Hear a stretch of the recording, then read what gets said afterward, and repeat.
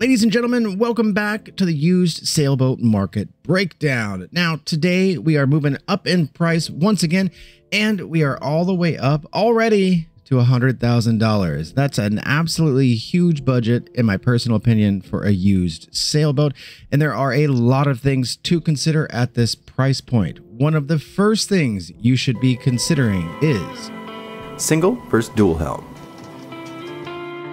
At first, novice sailors, as well as seasoned salts, often looked at dual helms as more of a gimmick. Gone now are the days where they were laughed at in marinas and anchorages. They are a relatively new feature introduced over the last couple of decades into the world of quote-unquote retail sailboats. Before this introduction, they were only seen on high-end racing boats competing in events such as the Vendée Globe.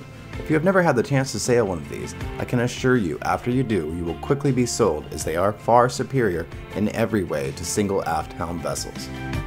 Modern boats, now those made in the last couple of decades, are very wide, also known in the world of sailing as beamy. Gone are the days of large canoe sterns, overhangs, and bowsprits. In today's sailing vessels, the length of the waterline is almost the exact same as the length overall. Now 30 years ago, this was not the case, and often you would see a huge disparity in the length at waterline versus the length overall. On larger vessels in the 45 and up range, it was very common to see a difference of 10 feet or more. You may have bought a 50-foot vessel when referring to length overall. However, the length at the waterline was only 37 feet. Older vessels were also much narrower, so a single helm was not nearly as problematic as it is on these new, incredibly beamy boats. The new Beneteau Oceanus 46, for instance, is nearly 15 feet wide in the rear end, and a single wheel in the center would simply not work, as it would have to be far too large in order to get far enough port or starboard to see forward properly. In addition to that, a single wheel impedes fore and aft movement through the cockpit. It basically acts as a giant roadblock consistently in the way. Now you can actually see this live and in person on numerous YouTube sailing channels with their vessel, where simply moving around the single helm is clearly a giant pain in the behind.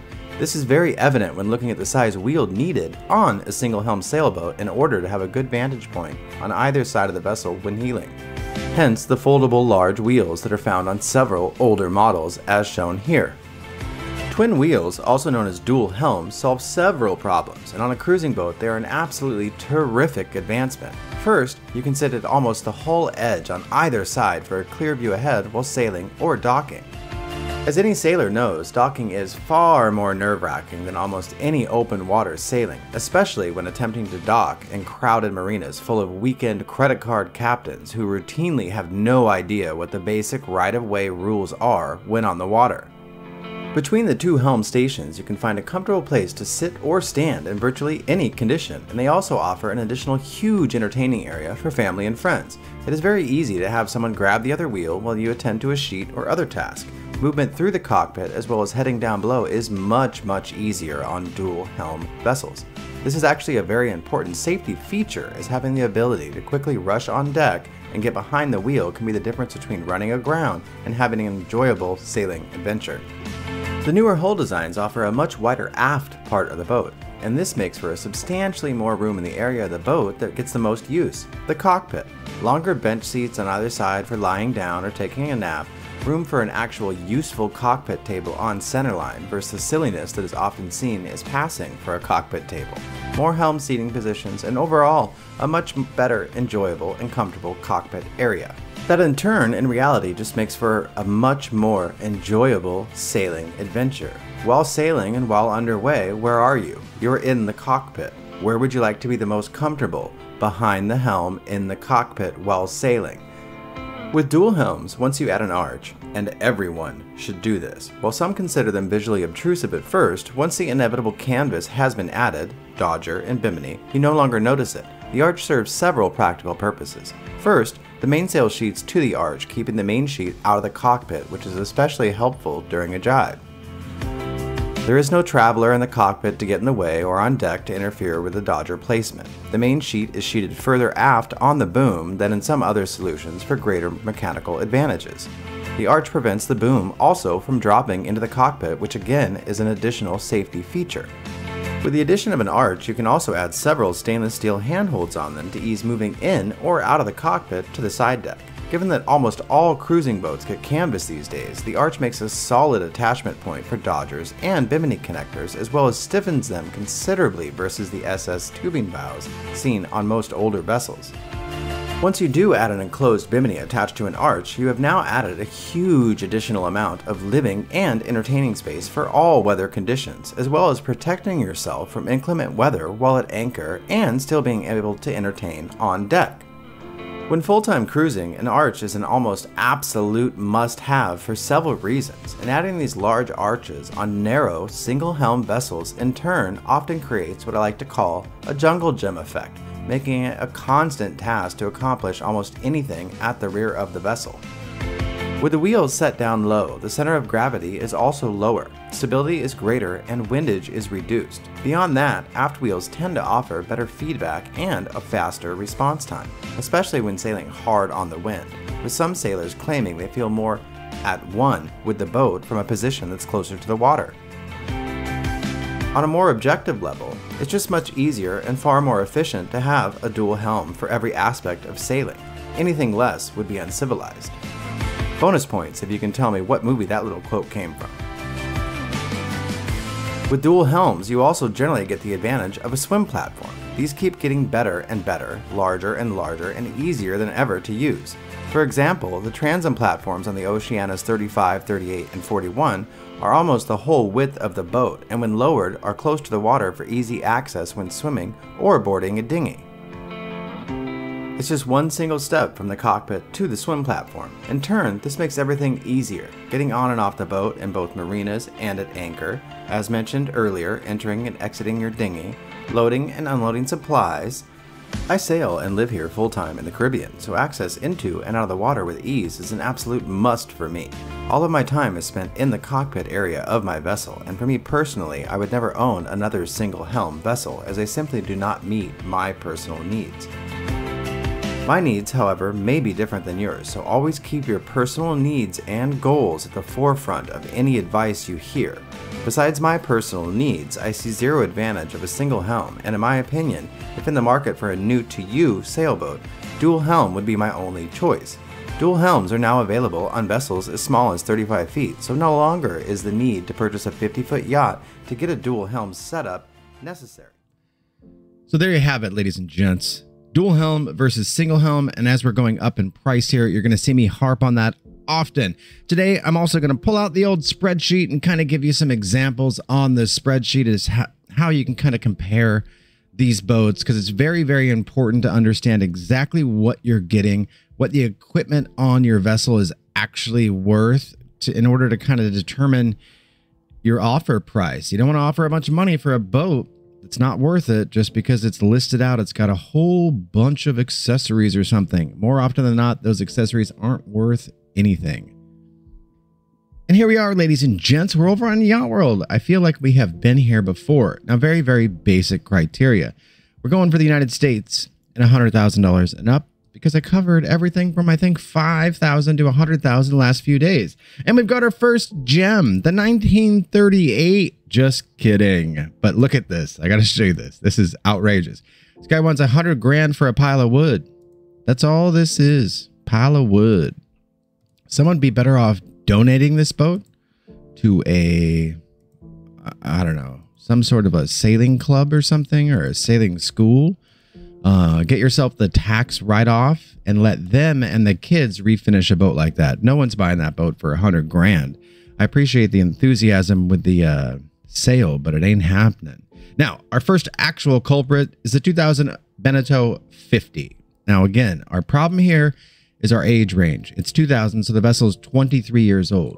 By now, you should all know, what are we going to look for vessels older than 20 years? We got to look for some things that have been done to the vessel to make sure we don't step right into an absolute train wreck of a refit. So far, this looks like a light at the end of the tunnel, and the light is actually a train, and it's about to wreck right into our face because this boat looks like trash.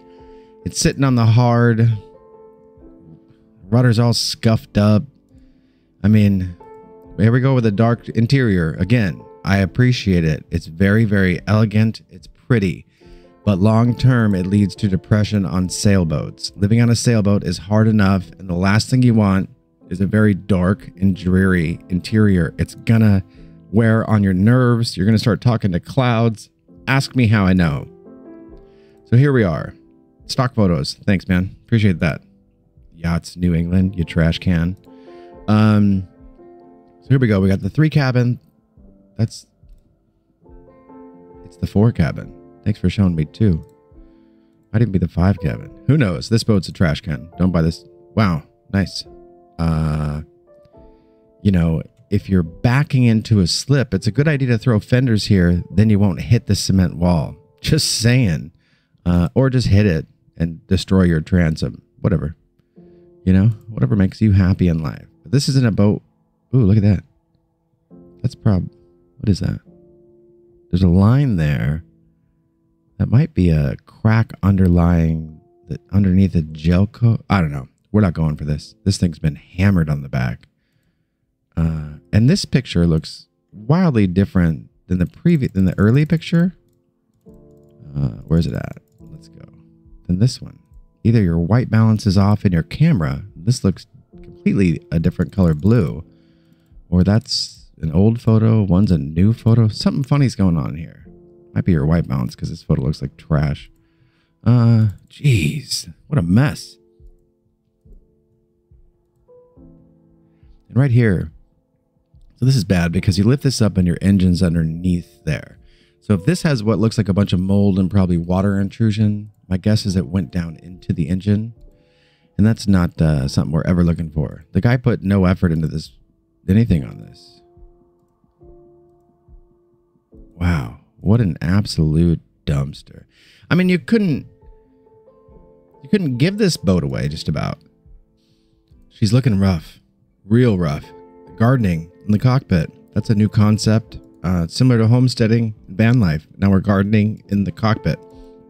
So yeah, this boat's clearly a dumpster, but I'll show you, you know, the nitty gritty just because. We go over to sailboat data for that. Boom. She's a Beneteau 50, not an Oceanus 50. If you pull up Beneteau Oceanus 50, you're going to get the newer model built 2010, not the one built in 2005 or 1995. So again, with these older vessels, we run into this big discrepancy, length at the waterline versus length overall. Length of waterline, think of that as your livable space combined with your beam, right? So we got, you know, a 5-foot discrepancy here. We're just over 5 feet, so it's not terrible, but you've broken that 50-foot mark. Now, remember what I talked about in yesterday's video? There's breaking points when it comes to running costs and slips. 40 foot is one and 50 foot is one. So it's 30 foot. Now, once you break that, you get charged an even higher premium for length overall. And in marinas, you get charged by the foot. So you're not just getting charged an additional amount for that extra 0.75 feet. For the whole 50.75 feet, you're being charged a higher price. Sometimes 50 and under in a marina, it can be, let's say $5 a foot. And then sometimes once you break that 50-foot mark, it might be $12 a foot for the whole thing. So that's a huge difference in your cost there. So that's kind of a bummer on this one. Keep that in mind. But that boat's an absolute dump truck. Now, we're not going for old boats. Not at this price. This is far too much money to be spending for a 1986 anything. In 1971... no can do. That's a Nader Swan. Again, you can sometimes find these where someone spent a bunch of money. This looks gorgeous. This is very, very pretty. Usability is not really there. Wildly cluttered deck. You know, just a different design. And someone spent a bunch of money because this looks really, really pretty. But we're not going to step into a boat from 1971 that's really not laid out that user-friendly. And our running costs over time is going to be much, much higher on an older vessel, simply because everything on a used sailboat has a lifespan. Now, the Catalina 350, a 2003. So we're right at that 20-year mark. So we have to instantly look down here and try to see, did anyone give us any information? Has any big refit work been done on the vessel? Hey, they got the new VHF radio. We're going to have to take a look at the picture. 2016 cockpit cushions. Again, it's 2023. So, I mean, 7 years ago. So 6-7 years ago, I got some things done. I'm not seeing anything here that would lead me to go further on this boat. She's a single helm. She's looking rough right there. It's a Catalina. They're normally higher priced comparatively to things that you would find. It's just not what we're going for. At this kind of a price point, you really want a boat that is turnkey ready to go. And you don't want to have, is that an air conditioner in the sink? That's interesting. But I mean, Catalinas are pretty, and sometimes they're laid out really, really well. My big issue is the price point and the other comparables on the market as far as what you can get for a used sailboat. You're missing something here, sir. You've taken something out and you didn't replace it for the sail photo. That's just stupid, man. Pier 1 yacht sales. Ugh, these guys. They're always doing dumb That looks nice. Classy. Cockpit locker. Or I mean, anchor locker. Looking fairly clean. Not looking terrible. You know, that's somewhat of an indicator. But nothing else here leads me to believe that they've really put any time or effort into a refit. Now we have another, you see how quick we jumped up in price from 100 right to 105. Things start moving here as we go higher, unfortunately. So just keep that in mind. Tinta, well, I can't pronounce that.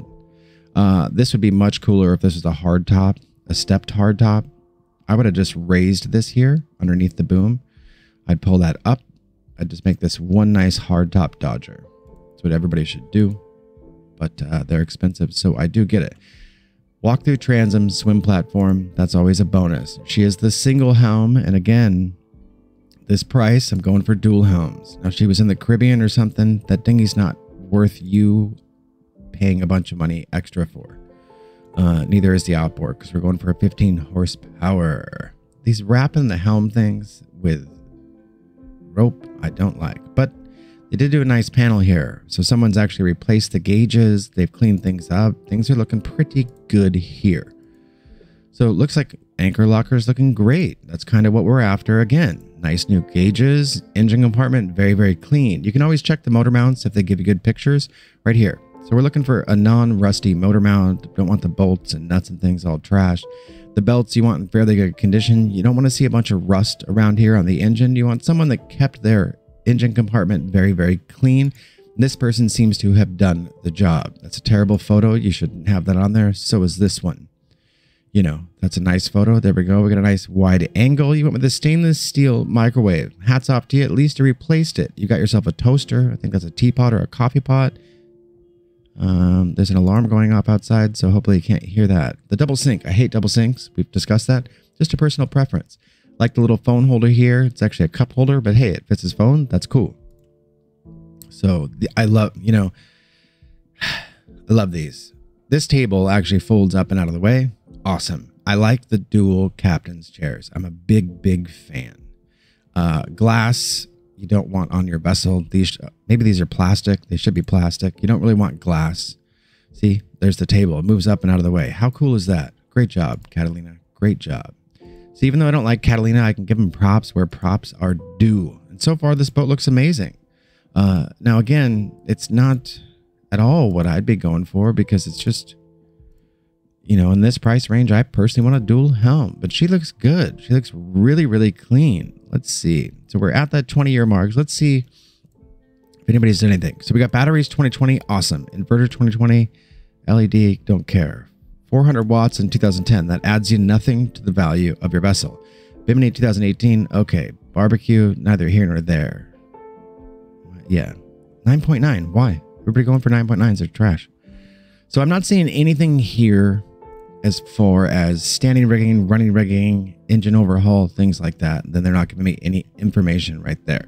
So we're going to pop on over to our favorite website, ladies and gents. Going right over to Sailboat Data. We're going to take a look at the size of the vessel. And here we are, Sailboat Data. Nice little 2-cabin version. This isn't bad. We got 31.3, 35.4. So we got a 4-foot difference roughly in length of waterline versus length overall. That's not bad at all. Nice 13-foot beam. Good. We're doing good. 30 horsepower, 40 gallons of fuel. Not bad for the size vessel. 88 gallons of water. Nice. capsize screening 40. Again, this doesn't mean anything. These two numbers mean absolutely nothing. Nothing at all. Nothing at all. For me personally, I find the higher the comfort ratio number, the less comfortable the boat is underway. But that's just me.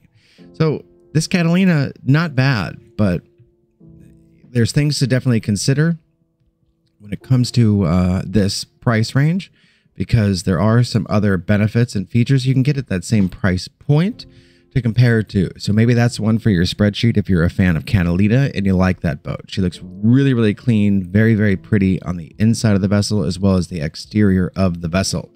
Now we got the 36 MK2 Catalina again. So we're going to probably run into the same thing. Let's see how this one was taken care of. Looking okay. I mean, nothing. You know, the other boat looks in better shape, but this guy redid his gauges as well. That looks clean. Catalina owners, a lot of times, especially when you get into this price point, they take fairly good care of them, generally speaking. But then they just want too much money for them. So your standard Catalina 36 MK2, I've covered these a bunch. Again, we're at the 20-year mark, so right here in description and other details, we're always looking to see what kind of a refit they did, if they did anything. 2017, 2013, 2018, nothing. So, new holding tank 2021. That's it. New battery 17. Yeah. Where's my standing rigging, my running rigging, my engine rebuild? Not seeing it. It's kind of a mishmash of stuff done at different points. Standing rigging. There we go. So is that, so you could call. Is it new? Is it replaced? Is it just inspected? What's happening here? 2016 Genoa, that's old. 2017 mainsail, that's old. 5-6 years on a sail. Typical lifespan 7 to 10, depending on sailing conditions and where you're sailing at. Now I covered that one before in the sailboat data in yesterday's video, but I'll do it again here just to kind of show you really quick. Here we are, sailboat data. Bam. There's our first no-go. At this price range, I really want to see you guys get your length of waterline versus length overall as close together as possible. So you got a small beam for a boat that big. And this 6-foot discrepancy here, we're not buying it. We're not picking up what you're putting down. Now another Catalina 350, again, you're going to start to see a whole bunch of the same makes and models. We're going to bump into about 10 or 15 makes and models. It's going to, for the most part, just be the same boats, same boat models, kind of over and over. Hunter Passage 42, that's too much money for this old of a vessel. Again, you can pull it up if you happen to be in love with this vessel for some reason. Maybe you've seen one, maybe you've sailed on one, maybe you've been on one. Now, this is a center cockpit. We don't do center cockpits, in my humble opinion, because where you're going to spend most of your time is right here, and you don't want it to be this small and cramped. Now, that is especially true if you're someone that's really looking to go the distance when it comes to sailing, because when you're sailing, very rarely will most people be down in the cabins or down below in the salon. They're going to be up here. The reason for that, a lot of people get seasick. I've never been seasick in my life, but it looks miserable. And if you go down below, you're going to get even more sick. New isinglass, new canvas. Awesome. Little cover there. You know, this boat's just old, but look at how big it is. I mean, the Hunters just did such a good job at that. And this one's looking like a 2-cabin, which is awesome. So she's going to be a huge boat, but she's a center cockpit. So it's not going to make any sense. And she's a 95 and it's 105 grand. Man. Then they told me no info there. Standard operating procedure for the worst brokers on the planet. So we did do some stuff. A 6-horsepower Yanmar or Yamaha. Okay. So we've done some stuff here, but again, center cockpits, they don't make any sense unless, now if you live somewhere cold, so you live up in the Pacific Northwest or way up in the northeast coast of the United States, and you want to get a boat to lower your month-to-month living cost, and all you're going to really do is just live on the boat, this boat could be fantastic because that interior is going to be absolutely huge. She's a center cockpit. She'll get you where you want to go. Not going to be the most comfortable, especially on long distances, but she can get the job done. Now, a 1988 Hunter Legend, you're absolutely on drugs. Nobody's buying that. Not for that money. Not happening. And then we get into these older ones again, especially when you hit this price point, these older, well-known makes and models, someone's dumped a bunch of money into them, but that doesn't mean that you won't have to as well. So keep that in mind. And we got a Cycloids 43.3. The Cycloids I mispronounce every time, so yell at me in the comments. I don't really care. This is the same boat, if I remember correctly, that Sailing the Vagabond first had. I think it was the Cycloids 43.3. I'm almost positive. This boat is always 100 grand. It has been for 10 years, and it will probably continue to be for another 6. So this is just a very clean, basic example of the Cycloids 43.3. Looks nice, looks clean. Scroll on down here. And we've got the dual helm. So now we can start comparing to other vessels. Now we know we can get dual helm for the same price as the other single helms. So what's going to make more sense for us? So we pulled this up on good old sailboat data here. Here we are, the Cycloids. Okay, so this is awesome. We have a 40.65 length at the waterline and a 43.5 length overall. Ladies and gentlemen, we've gotten it down to under 2 feet. We've got a 14.5 foot beam. Ladies and gentlemen, when it comes to livable space on board, we are shaking and baking. We're cooking with gas right here. Because look at that. I mean, it's phenomenal. 53 gallons of fuel, 140 gallon water tank. Awesome. Probably don't need a water maker with that much. Cruising, we're going. Capsize, doesn't mean anything. Keep that in mind. Comfort ratio, want, don't mean nothing. So if we compare the 43.3 right here, remember we looked at the Beneteau 50 right here just a little while ago. Okay, we have this giant discrepancy here. We got a 45.42, 14.67 beam. We got a 42.5, so we lose 3 feet, or no, we got a 40.65 there at the length of the waterline. So we're losing about 5 feet length of the waterline. You know, on this one compared to the 50. But our beam stays right about the same. So we lose some space, livable space as far as your length, the waterline on the Cycloids over the 50. But remember, this 50 is a dumpster. So there's my Cycloids. So the Cycloids, I mean, this is a great boat. These things can take you all over the world. And for 105 grand, and it's in New York, that's, I mean, so far that one's a winner. Now, I want to kind of show you guys something really quick, if I can. So here's my little spreadsheet right here, right? Now, I'm going to kind of do this with you to make things easy, okay? So boom, we're going to move this over. Bingo. Now I got the Cycloids, right? We're going to pull this up. Bam. What I'm going to do is I'm going to grab the listing. We're going to grab our spreadsheet right here in Vessel Hyperlink. I would just put the listing right there, okay? But I would hyperlink it, right? Bam. Boom. So now I've got my listing right on my spreadsheet, okay? And this boat's a Cycloids. So we're going to go ahead and change the name here.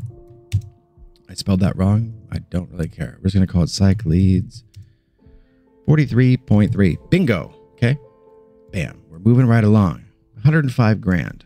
Okay. Taxes also included. So our price right here, boom, 105 grand. 105, 123. Bingo, bango, bongo. I think she's a 2006. I hope so. Double check. 2006. Bam. So we got 2006. She's located in New York. New York. Song for that. Now, we can do the length of overall length of the waterline and the beam. Now, I'm not going to do that because we're just cruising on the video here. But so what you would do on the spreadsheet is you go ahead and you add everything else here, right? So actually, we'll walk through it. Okay, so we're walking through it. So I got it up here on sailboat data. I'm going to fill it out on the other screen. So I got a length at the waterline right here. And what are we doing? We got 40.65 feet. So 40.65, I'm putting it on the spreadsheet right now. Now, I've also got a beam. Where's our beam at? 14.53, 14.53 beam. Doing it on the spreadsheet as I'm talking. And our length overall is 43.5, 43.5. Boom. We're shaking, we're baking. What was this vessel? This was a, how many cabins? Anybody remember? Because I don't, but we're going to check it out. And look at this. Bam. She's had a whole bunch of stuff done, and it's recent. So new bottom paint, new cutlass bearing, new fridge. These are 2017, so not new, but for those types of items, it's not old. Transducer, chart plotter, autopilot, standing rigging. Boom. That's what we were looking for. Stack pack and lazy jacks, new mainsail, 2017, a little bit old on that. So here we are. We are looking fantastic so far. We are cruising 2 heads. Doesn't tell me any. It's got to be a 3 cabin, right? Has to be. Let's check it out. Let's go ahead and book on into the interior. Boom. Yeah, it has to be a 3 cabin. It's a 3 cabin. Okay. So we got a 3 cabin. We're going to put that on there. Now we're going to go back over to our sailboat data. Now I know this is probably not super exciting for you guys, but this is how you should be looking for a boat. Now, I've got 53 gallons of fuel, so I'm going to put that on my spreadsheet as well as I'm talking to you. So 53 gallons, boom, over on the spreadsheet. And we got 140 gallons of water. Okay, here we go. 140 gallons of water. Bam. Boom. Okay, that's on the spreadsheet. Now, this is what our spreadsheet starts to look like. Okay, got a cycle leads 43.4. I got the vessel hyperlinked right in here. Bam, there's my listing. No need to go back to Yacht World. Start going crazy, trying to figure out where was that boat I thought was so great. 2006, currently located in New York. Overall length waterline. I got my beam, I got my cabins, I got my fuel, I got my water. And bam, right here is where I would put in the information to call these guys. Awesome. Sounds great, right?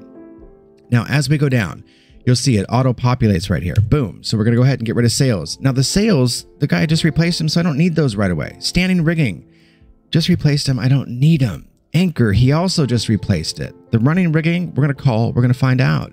I don't remember if there's a bottom job on there, dinghy, and an engine. So let's say, just for the purpose of showing you this spreadsheet, let's say it needs a new engine. Keep in mind, it doesn't, right? Let's say I got 10 grand on a new engine, okay? $10,000 on a new engine. Auto-populates right there. Now remember, the price of the vessel is $105K as seen right here. Let's say it needed a new engine. Okay, I scroll on down. Let's say it needs new batteries here as well for 3K. Okay, we're moving. Boom. Now all of a sudden, it auto-populates right down here. The cycle leads 43.3. It's no longer a $105,000 vessel. It's $118,000. And then on the spreadsheet, you can also add your state tax. Now this one happens to be tax paid, import tax, registration, airfare if you need to go to the vessel, lodging. Do you need a captain to get the vessel back home? How much is your insurance? Miscellaneous costs. You can also go through and does it need autopilot, water maker, generator, inverter, solar, batteries, AIS, wind vane, bow thruster, radar, anchors. All those things you need to be looking at when you're thinking of buying yourself a used sailboat. That's why this spreadsheet is so priceless. Now I've got it set up right here to compare about 9 vessels. Anything more than that's absurd, and you should be able to narrow it down much fewer vessels there. So you can go through here and you can add all kinds of stuff. Spreadsheet's available right on my website. It's only $10. You get the spreadsheet and my #1 best-selling How to Buy Yourself a Used Sailboat book. Now, you didn't know, yes, I'm a #1 best-selling sailing author. Oh, fancy me. Wah, wah. Nobody cares. But you do get the book and the spreadsheet. It's only $10. Come on, go buy the spreadsheet. All right, so we're moving. So this cycle is looking like $1 million right now so far, and a lot of it is because of all the stuff that they've done. Now remember, we got all this stuff. That's just standard. But here's what we're looking for. And they got the dates of everything. And this is all what you'd expect for a refit at 20 years old. You'd need a bottom job. You need a cutlass bearing. Probably your refrigerator, AC, something's going to be going. So that's going to probably be on that refit thing. Anchor by that time, you've probably lost one, got a cheap one. Who knows? But this one's got a good one. He's got a second anchor as well. He's also got a brand new Mantis. This is $4,700 for this anchor, I think. And that's a Mantis anchor. There's nothing wrong with it. It's basically brand new at this point. And he's got 120 feet of chain. That's a little bit light on the chain. And road. I assume you mean rope road, but road. Cool, we'll go with it. New transducer, chart plotter, autopilot. Remember, those are all things on my spreadsheet. New standing rigging. New stack pack. Yeah, I mean, new mainsail. Yeah, dude, we're this turnkey ready to go, ladies and gents. Exactly what I said at the beginning of the video. For this price point, this is 100% what we're after. We have a very nice dual helm vessel, already gone through the refit, and she's under 20 years old. So we shouldn't have to do anything really to this boat except for any kind of upgrades that we personally want on the vessel in the next several years. 105K, cruising for a bruising. We're 100% ready to go, turnkey, rocking and rolling. We found a gem on the second page. Ladies and gentlemen, can we get a round of applause in the chat right now? How do we do that? The last 4 days, I've done, 3-hour breakdowns on the sailboat market every day, and it takes me 30 pages to find a decent boat. So bingo, we've got ourselves a unicorn right here. All right, cruising. Tartan, this would make no sense. Again, just compared to the other boat we just saw. This one's a 90. It's 16 years older. What are you buying here? The name? Tartan? Tartans are not amazing vessels. Whoever convinced you that they were, they're not. We got a single helm on this one. We got almost a canoe stern. So getting into and out of your vessel is going to be a nightmare. A lot of dark wood. Very, very narrow. I mean, this is just not laying out anywhere near this one. Let's get the wide angle shot here just so we compare. Boom. Nice. Wide open, clean. Long galley. Neither here nor there. Then you got this. It's really a personal preference. There's a big difference there on how it's going to make you feel. And it's whatever you like when it comes to that stuff. That's the important thing. But we go here, then we start looking down. You'll be only 3 owners. Awesome. So you'll be the 4th, so you can track down 3 previous rabbit holes of mess. Cool. All right. You're telling me no information. Right now, you're fail in comparison to the Psych Leads listing. All right. This is all you just copied and pasted. Rad. Until we got here. Oh, yeah. So, in my opinion, just based off the listing, you lost a sale right there. Just based off the listing. WS Yacht Brokers. Compared to your competitor, Brewery Yacht Sales, these guys, Brewery Yacht Sales, seriously, round of applause, man. Fairly decent pictures, good detailed listing, a good price point. Thank you. You did a really good job there. WS Yacht Brokers, not so much. You kind of look like comparatively. But my guess is you're a lazy broker because you're overpricing your vessel. Whatever. Anyway, enough of my ranting. So this again wouldn't make any sense. What are we going for center cockpits for? We're going to live in a marina and somewhere cold. That's cool. Then they can absolutely work. Y'all, we don't buy y'alls. So again, for this price point, these guys are kind of burned right now because that Psych Lead's on there.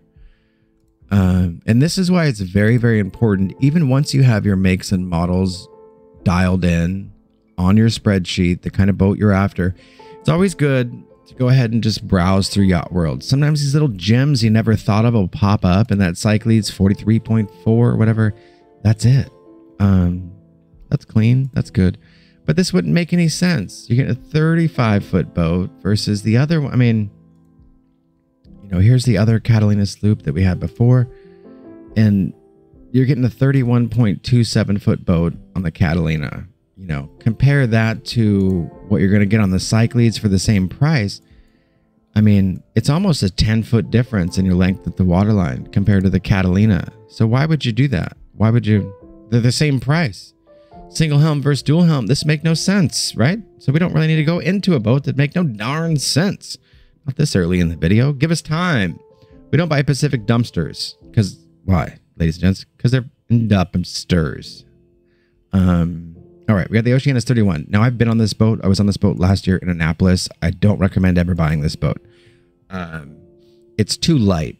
So, in my opinion, it's so light, it's not even good for lake sailing. This thing bounces all over the place just when you're walking around the boat.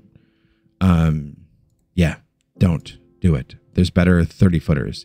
Now, it's nice because it's modern, yada, yada, yada. Beneteau can't figure out their cockpit for the life of them. And this is just a prime example still. Pretty boat and stuff. But really, everything on this boat I love, except the dual sink's stupid.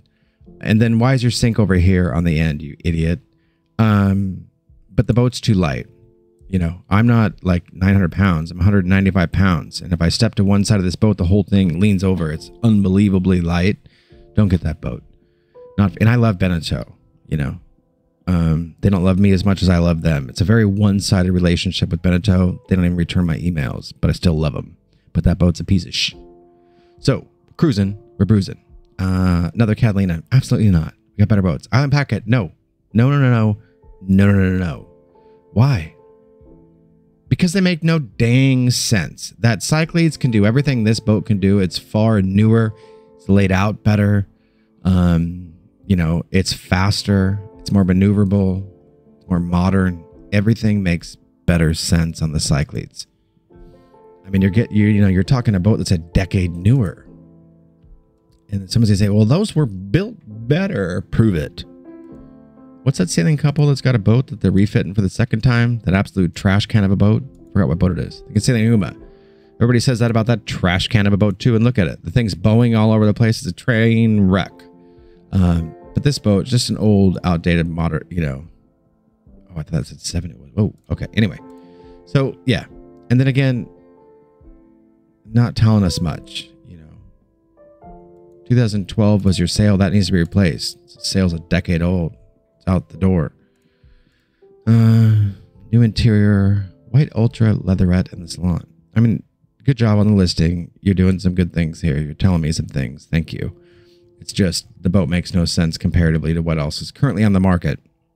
And I was telling you, I was in Nassau last February. 2 of these Island Packets were right across from us in the marina. Every time a boat went by those things, you thought they were in a Category 7 hurricane. Hurricanes only go up to Category 5, but you know what I'm trying to get at. All right. Not making any sense. We got the Beneteau 343. Went over those in yesterday's video. This one's wildly overpriced to what else is on the market, and the Cyclades would make more sense, and it's less. The Cyclade's going to throw this all off. It's such a good deal, it looks like. And again, I don't have anything to do with those brokers or the boat. I don't care if it sinks, if you buy it. I don't care. It makes no difference to me. Just currently what's on the market, that one by far is up and above. And we're cruising. What's with the 100K price and all these old dumpsters? The Tayana. Sure, bud. What are we doing? We canoeing through the Pacific Northwest Passage with this trash can of a stern? These are so stupid. So stupid. Why would anybody ever buy this boat? I mean, I get it back then, sure. Actually, in 1980, like that was, no, I wouldn't, no. Dumpster. Train wreck. We got the Sun on Sea. What's this? A 339i, maybe? Ooh, 36i. The little sister. Went over this yesterday. There's one that's in really, really good shape, I think, and it's much, much better priced. These are great little boats. Good for the solo sailor couple. Nice control panel there. Yeah, your typical Jeanneau. It's got the toe breakers. I don't like them, but it's got them. What is this for? A cat or fruit? What's that for? Can somebody tell me in the comments what's that for? I don't understand what that is. Yeah. This is where they messed up. Okay, so your stove's right here. This is just general on sailboat stuff. I just happened to notice. Stove's right here. You're cooking bacon, meat, anything like that right here. It smokes a lot. And they only give you this little tiny hatch. This entire window here should have been able to pop out. You know, fold out almost all the way up. With some little struts on the end. It would have made more sense than this stupid thing. Good job, Jeanneau. You sucked at that. And everybody does this. Like, oh, you put your head here. No, you don't. Your head always goes up here. I mean, it just happens to be that way. You're tired. You come down from a 12-hour watch. You just flop in here. Poof. You're not taking off all your clothes right here and trying to wiggle in and turn around. I hate that. This is just not how it winds up that you lay. And Jeanneau's do a bad job is when you walk in the cabins, you shut this door, you have no room right here. I can't stand up and turn around and do anything. And then you can't see it in this photo, but the storage comes down. It's a 2-cabin version. Nice separate nice separate stand-up shower. I'm an idiot. Can't talk. Lose my voice if I keep talking this much. What is this dang thing? But I like the Jeanneaus. But as you can see, even boats that I like, I will shred for stupid things on boats. I don't care if I like them or not. I will absolutely tear boats apart for dumb things. Love Jeanneau, but they did some stupid things. These crack me up. This little pole here, these poles meant to keep it away. In reality, those poles, they help a little bit, but they're not earth-shattering. This guy's got it at his own house. Where's he at? Florida? Yep, Florida. Nice. So that'd be an amazing setup. Little 36i, live in Florida. It's at your own dock. Like, come on. Are we living right now? That's amazing. Catalina 350, been over it. A Catalina 50, shut the up for a... Oh, it's Portland. Those dudes have lost their mind. We're not doing that because the Oceanus 50, remember? This one would have made more sense, right?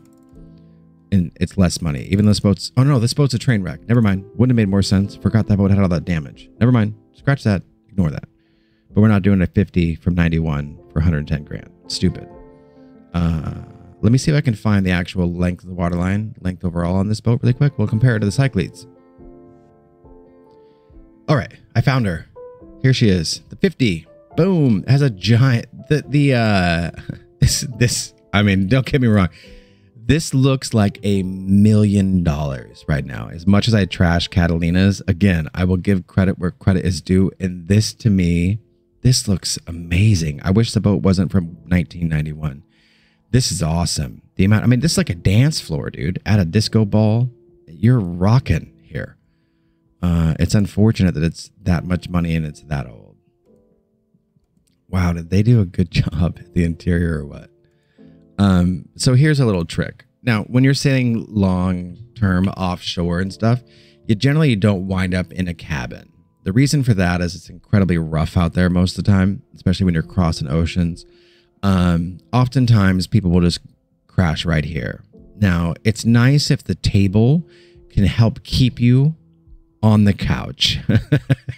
So that's something to look at when you're out sailboat shopping. If your thought processes, if you want to cross oceans and stuff like that, keep in mind at some point you're going to wind up crashing right here. I like the tables that will go flat and you can make it one giant bed and then add a lee cloth. That's a plus because you're not going to fly out of the thing. If it's like this and it doesn't go flat and turn into one large bed, you want to make sure you've got a way to tuck yourself in there when you're sleeping under passage because you're going to crash there. This one depends on how high above this table is from the couch if you're going to roll under. I'm a pretty big dude. Oftentimes on these, I can just lay on my side and my shoulder will hit the table. The back of my shoulder, it'll keep me from flying out or flying off the couch when I'm sleeping. I never sleep in a cabin. I normally just sleep in the cockpit. I see no reason to sleep in a cabin.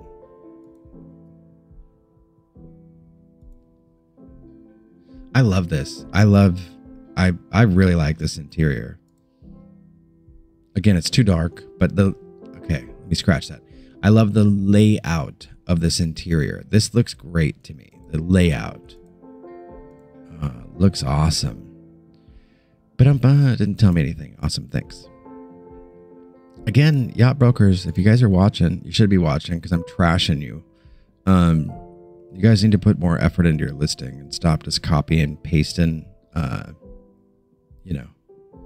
Stop copy and pasting just boat data. This boat probably gonna need a big refit. I don't see anything in here about sails or running rigging or standing rigging or engines or nothing. This is a fantastic galley too. You can actually tuck yourself in there. This one you might be able to do some stuff underway, but we still got a stupid double sink. Useless trash. I'd cut that out the second I got on the boat. Just cut this out. Boom. Snip. Add a new sink. Boom. Put some trim. Caulking. Done. Take you 10 minutes. Easy cheesy. Lemon breezy. Get rid of that stupid double sink. They make no sense. But here we are. So we got the 50. So 44. Length of waterline, 14.75 beam. The Cyclops, 42.45, 14. So they're very similar in size as far as your livable space goes. But length overall, the Catalina broke that 50-foot mark. So now you're going to pay for a premium slip. Remember, you've got to keep that in mind. And that's even something you could highlight here on the spreadsheet. We can add you another section here. And you could put a big red star for premium slip or something if the boat happens to go over that 50-foot mark, because that's going to be a premium slip that you'll be looking at. So fantastic boat, very similar in size to the Cyclops. So we'd obviously go with the Cyclops because it's less money, obviously. And we're back on the hunt. The Oceanus 393. Again, This wouldn't make any sense with the Cycloids on the market. And it's not for sale to U.S. residents while in U.S. waters. What are these guys doing? Smuggling drugs and winding up in ports they shouldn't be in, or what? We're not doing boats from 1976 either. Let's keep on moving. Now, remember what I said earlier. You're going to start to see a lot of the exact same models. They're just going to pop up. They're all going to be varying in prices. Again, that's a great thing for the spreadsheet. If you've settled on, we'll use a Catalina 350 as an example. If you settled on a Catalina 350, boom, you can put all 10 that you're interested in right here on the spreadsheet. You can pair every one in every detail. And it'll auto-populate for you here at the bottom of the spreadsheet. And now you can actually compare the prices. Makes it super, super easy for you. Almost like I've done this before. We got Hunter 466, 2003. Single helm. So in comparison to the Cycloids, single versus dual helm, personal preference. I've gone over that a bunch, covered at the beginning of this video. In this price point, it really, really matters. And you got to figure out what you need. And if you've never spent any time on a boat offshore, go get offshore with somebody. You don't have to do an ocean crossing, but go out 100 miles offshore or something and see what you start to think. You know, do a couple days sail up the coast 100 miles offshore and see what you think of the single versus dual cockpits, if you can. Single versus dual helm. Is this a... Yeah, I'm an idiot. Okay. All right, we're moving. Check out some pictures here. The single. I hate this. Bummer.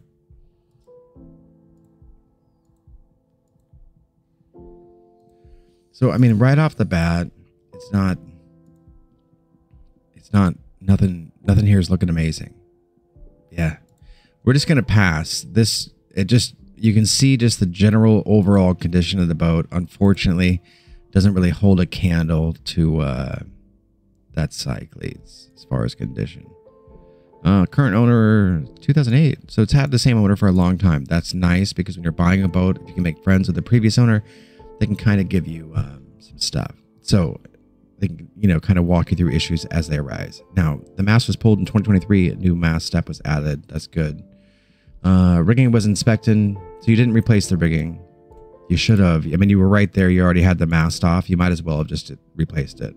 Would have cost you, at that point, since you already had the mast off, your rigging would have only cost you like $4,000. You might as well have just done it. Needs to be serviced.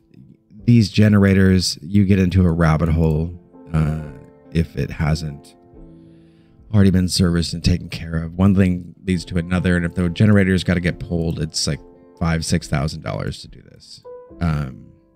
So by service, it just depends on what they mean. Rebuilt turbo, again, nice boat, needs a little TLC. It doesn't need a little TLC, it needs a lot, and you're asking too much money. All right, we are cruising. We're cruising, we're bruising. So continuing our search, again, we're pretty high up in price here. I mean, in 1990, not in a million years, we're paying $100,000 for a boat that's 33 years old. Same thing here, just price-wise, that Cycloids would be much, much better. The 393 we saw yesterday for much, much, much less money. Now, we got a Catalina at 380, but again, I mean, these just start to not make sense really, really fast when you've got something like, this is a nice picture, something like that Cycloids on the market. The typical Catalina interior, as you'll come to understand the more you look at sailboats, the boats from the same manufacturers tend to start all looking the same. Now, Catalina did this exact exterior on several, the dark wood common. That's a nice master suite in that one, but not really what we're going for. Because again, this price point, we're going for a big cockpit. Why do we want a big cockpit? Well, I explained it right at the beginning of the video. We want dual helms, not single helms. Hunters, I love, but at this price point for 138, I mean, you got the single helm, walk-through transom, swim platform, all of that good stuff, but a fairly small cockpit because she's only a 38-footer. And as we see, the folding helm, just so you can get in and out and around, it's not horrible, but it's not great. This giant step here down the companionway, that's really just kind of a pain. And this particular Hunter, the Hunter 38, looks very similar to a 39i. I would personally probably do the 39i over the Hunter 38. So keep that in mind. And especially for this kind of money, we can absolutely get a Jeanneau 39i for that. So we're going to go ahead and skip on those. A Valiant from 1980. We're not buying boats that are 43 years old. Not for $110,000. That's crazy. Maybe it's got a bunch of stuff on it, but still, it'll never, ever make sense for us at that price point. And this arch is stupid. Wow, that's really dark. Is that pleather? Or vinyl? Must be pleather. Yeah, this is just too dark, man. We can't do that. And what I say about when you got a bed here, basically right by the companionway, winds up getting really wet, and you're losing a ton of space here.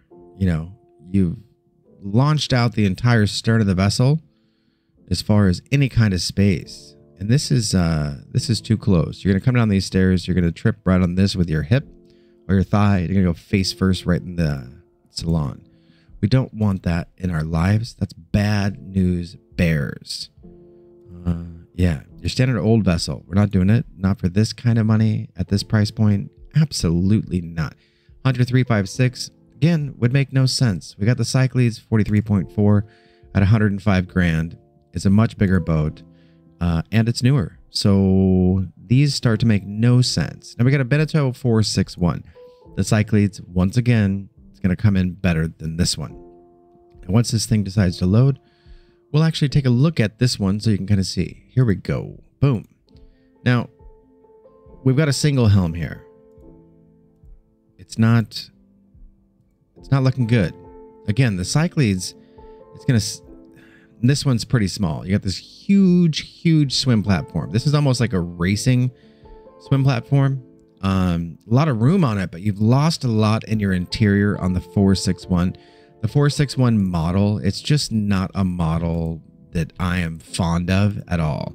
It's kind of a hybrid between a racer and a cruiser, so they tried to get the best out of both worlds, and that never really goes over well in the world of sailing. Once again, you got this dumb little roundabout thing in the cockpit to get around the helm. It's just stupid. Should have just went with a dual helm, opened it up, pulled the interior back.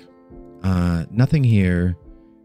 That's a nice master suite, but again, on 46-foot boats, it's fairly easy to find that.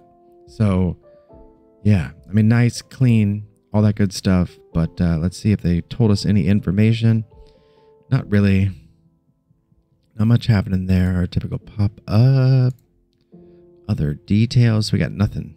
All right. So when we get into this kind of a price point, we want a broker that has put some effort into their listing. Don't want to pull up a listing and just go, oh, you didn't tell us anything. And now you all of a sudden have to try to track down this broker to find out what in the world is going on with this boat. Is he going to call me back? Is he not? Blah, blah, blah. Now we got a new Hunter. Now they were bought by Marlowe. Now they're called Marlowe Hunters. And you're going to find a much squarer stern on these vessels. They still kept things in line with their large interiors, good use of space, things like that. But this is just a 33-footer. A Beneteau Oceanus 35 would actually be better than this. The 35 has the removable forward bulkhead, so it opens it up. It looks fantastic in there. Not any room here to stand or change or do anything. You're not, you know, it looks like a place to stand up and change and stuff. You're not going to be able to.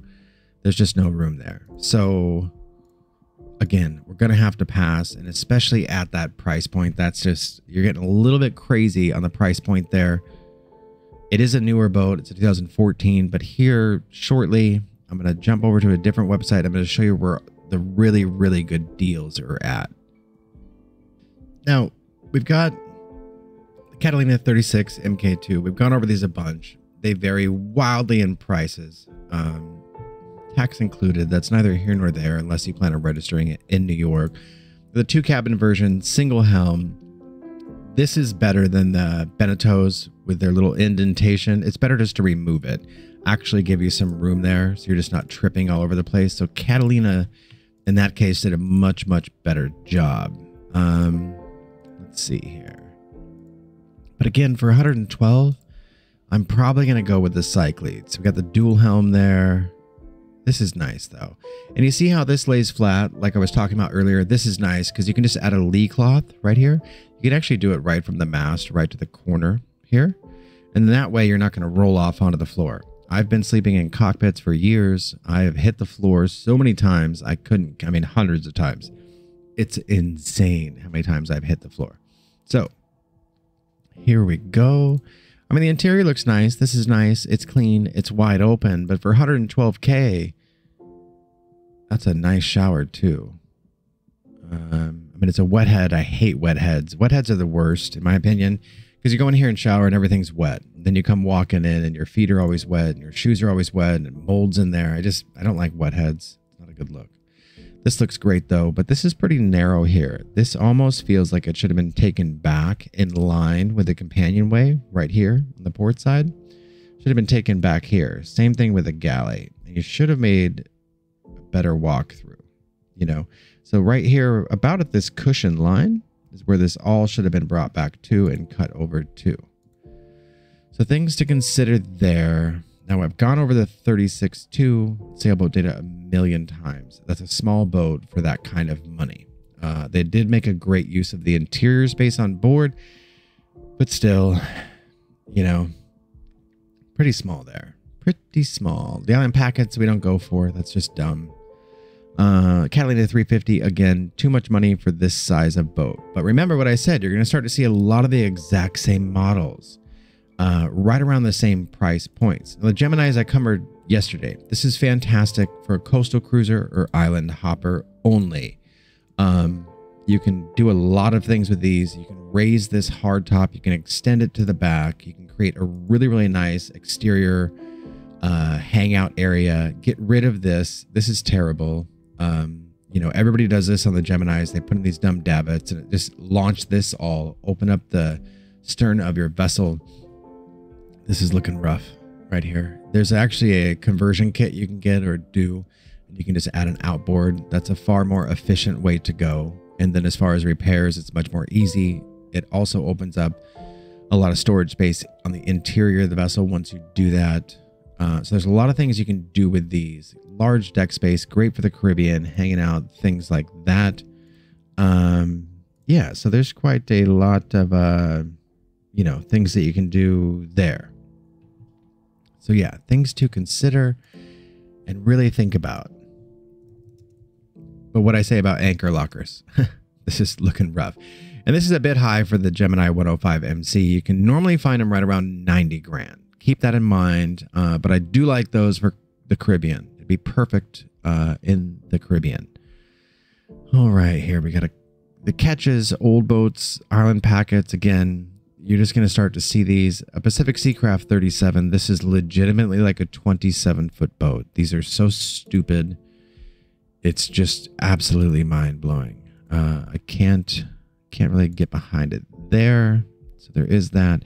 Now, the Hunter 410 was in yesterday's video. If I remember correctly, the 410 from yesterday was pretty hammered. The 410 is a big 40-footer. It feels huge on board. They're absolutely capable of an Atlantic crossing, things like that. You do have a lot of space. Hunters, they did do the single helms, though, on their larger vessels from back then. And again, with a boat at this 23-year mark, we need to really make sure that she's had a lot of things done to it. And then again, you would just add it over on our spreadsheet right here. So you could just put it on here and you start comparing it. But so far, the Cyclade's really the only one today that I see that could make a spreadsheet for me personally and what I would be looking for. I'm not seeing much here. They do tell you some stuff, but not a whole bunch of stuff. Here we go. We got some better stuff. I hate lifeline netting with a passion. It makes your boat look like a trailer on the water. Same thing with the people that hang your clothes on your vessel. It's disgusting. All right, we got, ooh, a new magma grill. Those aren't that expensive. So yeah, I'm not seeing anything here that's really big foundational things. You know, if you look here, you're not seeing anything that's really on my spreadsheet. My spreadsheet got the big stuff: sails, standing rigging, anchors, running rigging, bottom job, dinghy, engine. Then we get down onto autopilot, water maker, generator, inverter, solar, batteries, AIS, wind vane, bow thruster, radar, anchors. those are things you're looking for when it comes to that 20-year mark on boats. You're not looking for little tiny things. So in my opinion, that's just too much money for that, especially at that year. You know, you can't really do that. Did I just hit the same page again? I did. I'm smart like that. All right, moving to page 7, and we're moving up quite high in price. The 373, remember, there's a 323, 373, 393. In my opinion, this is a series of Benettos that are all wildly overpriced, and we're just not going for it. Center cockpit, again, not for this kind of money, especially not from 1997. Another Catalina 50. A lot of Catalina 350, I mean. A lot of Catalina 350s for sale. It seems to be a bit much. Remember what I said about the Hunters?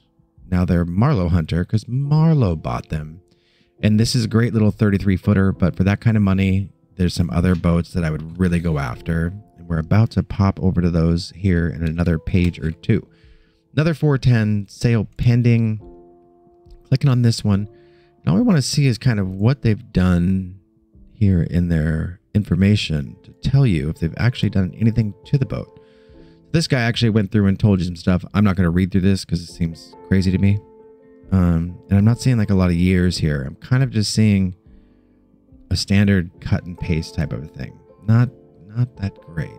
Not, you know, when I get into this kind of a budget, I expect more from my brokers if I'm going to do business. Now keep in mind with them, the guy's going to get paid 10% on a listing. So he's going to make $11,000 or $12,000 off this boat.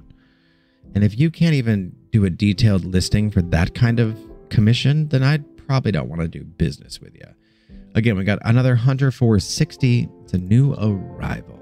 That's very misleading because the boat could have been on the market for weeks. It's called Sly Fox. Very nice interior, standard with the Hunters as usual. Again, Hunters make fantastic use of their space, but if we're going at this kind of a price, this year range, I'm looking for details so I can put it on my spreadsheet.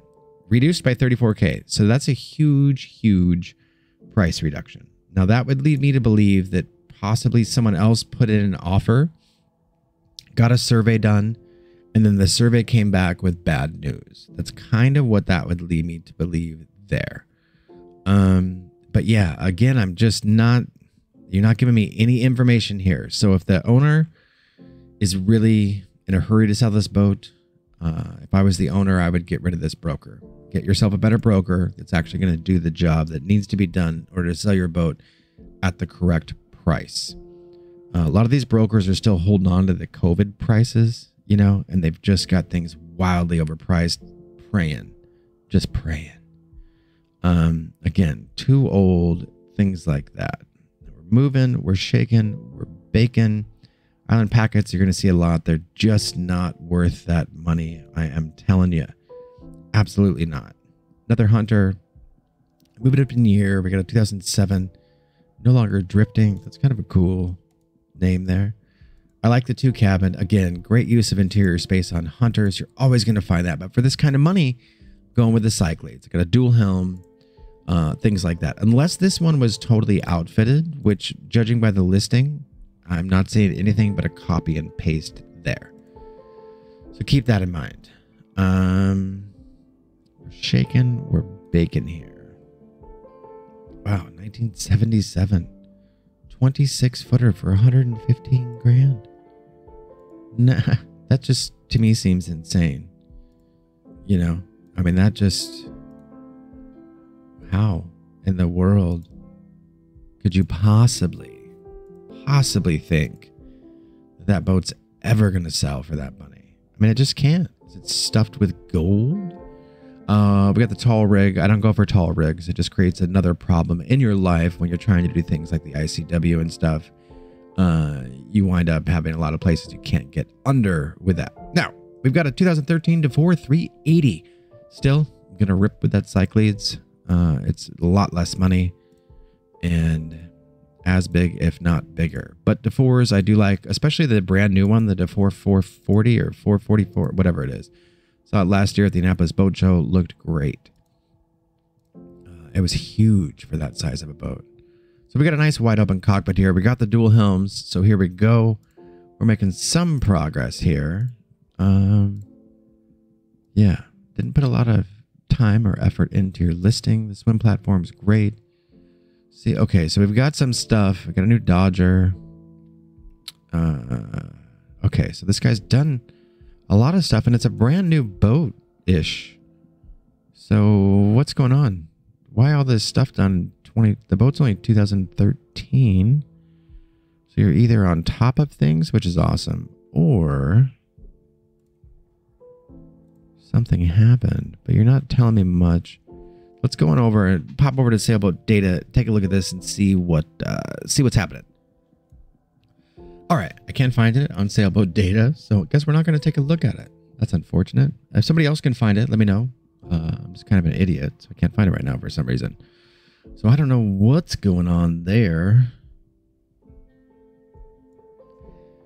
All right, moving right along. Now, we got the probably 393 or something here, I'm guessing. 373. Okay, too much money for this kind of boat. We're not doing it. Got too many better boats on the market in this price range.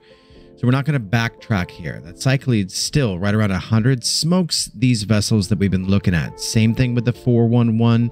Catalina 350s are a dime a dozen. Why are they a dime a dozen? Because everybody sells them.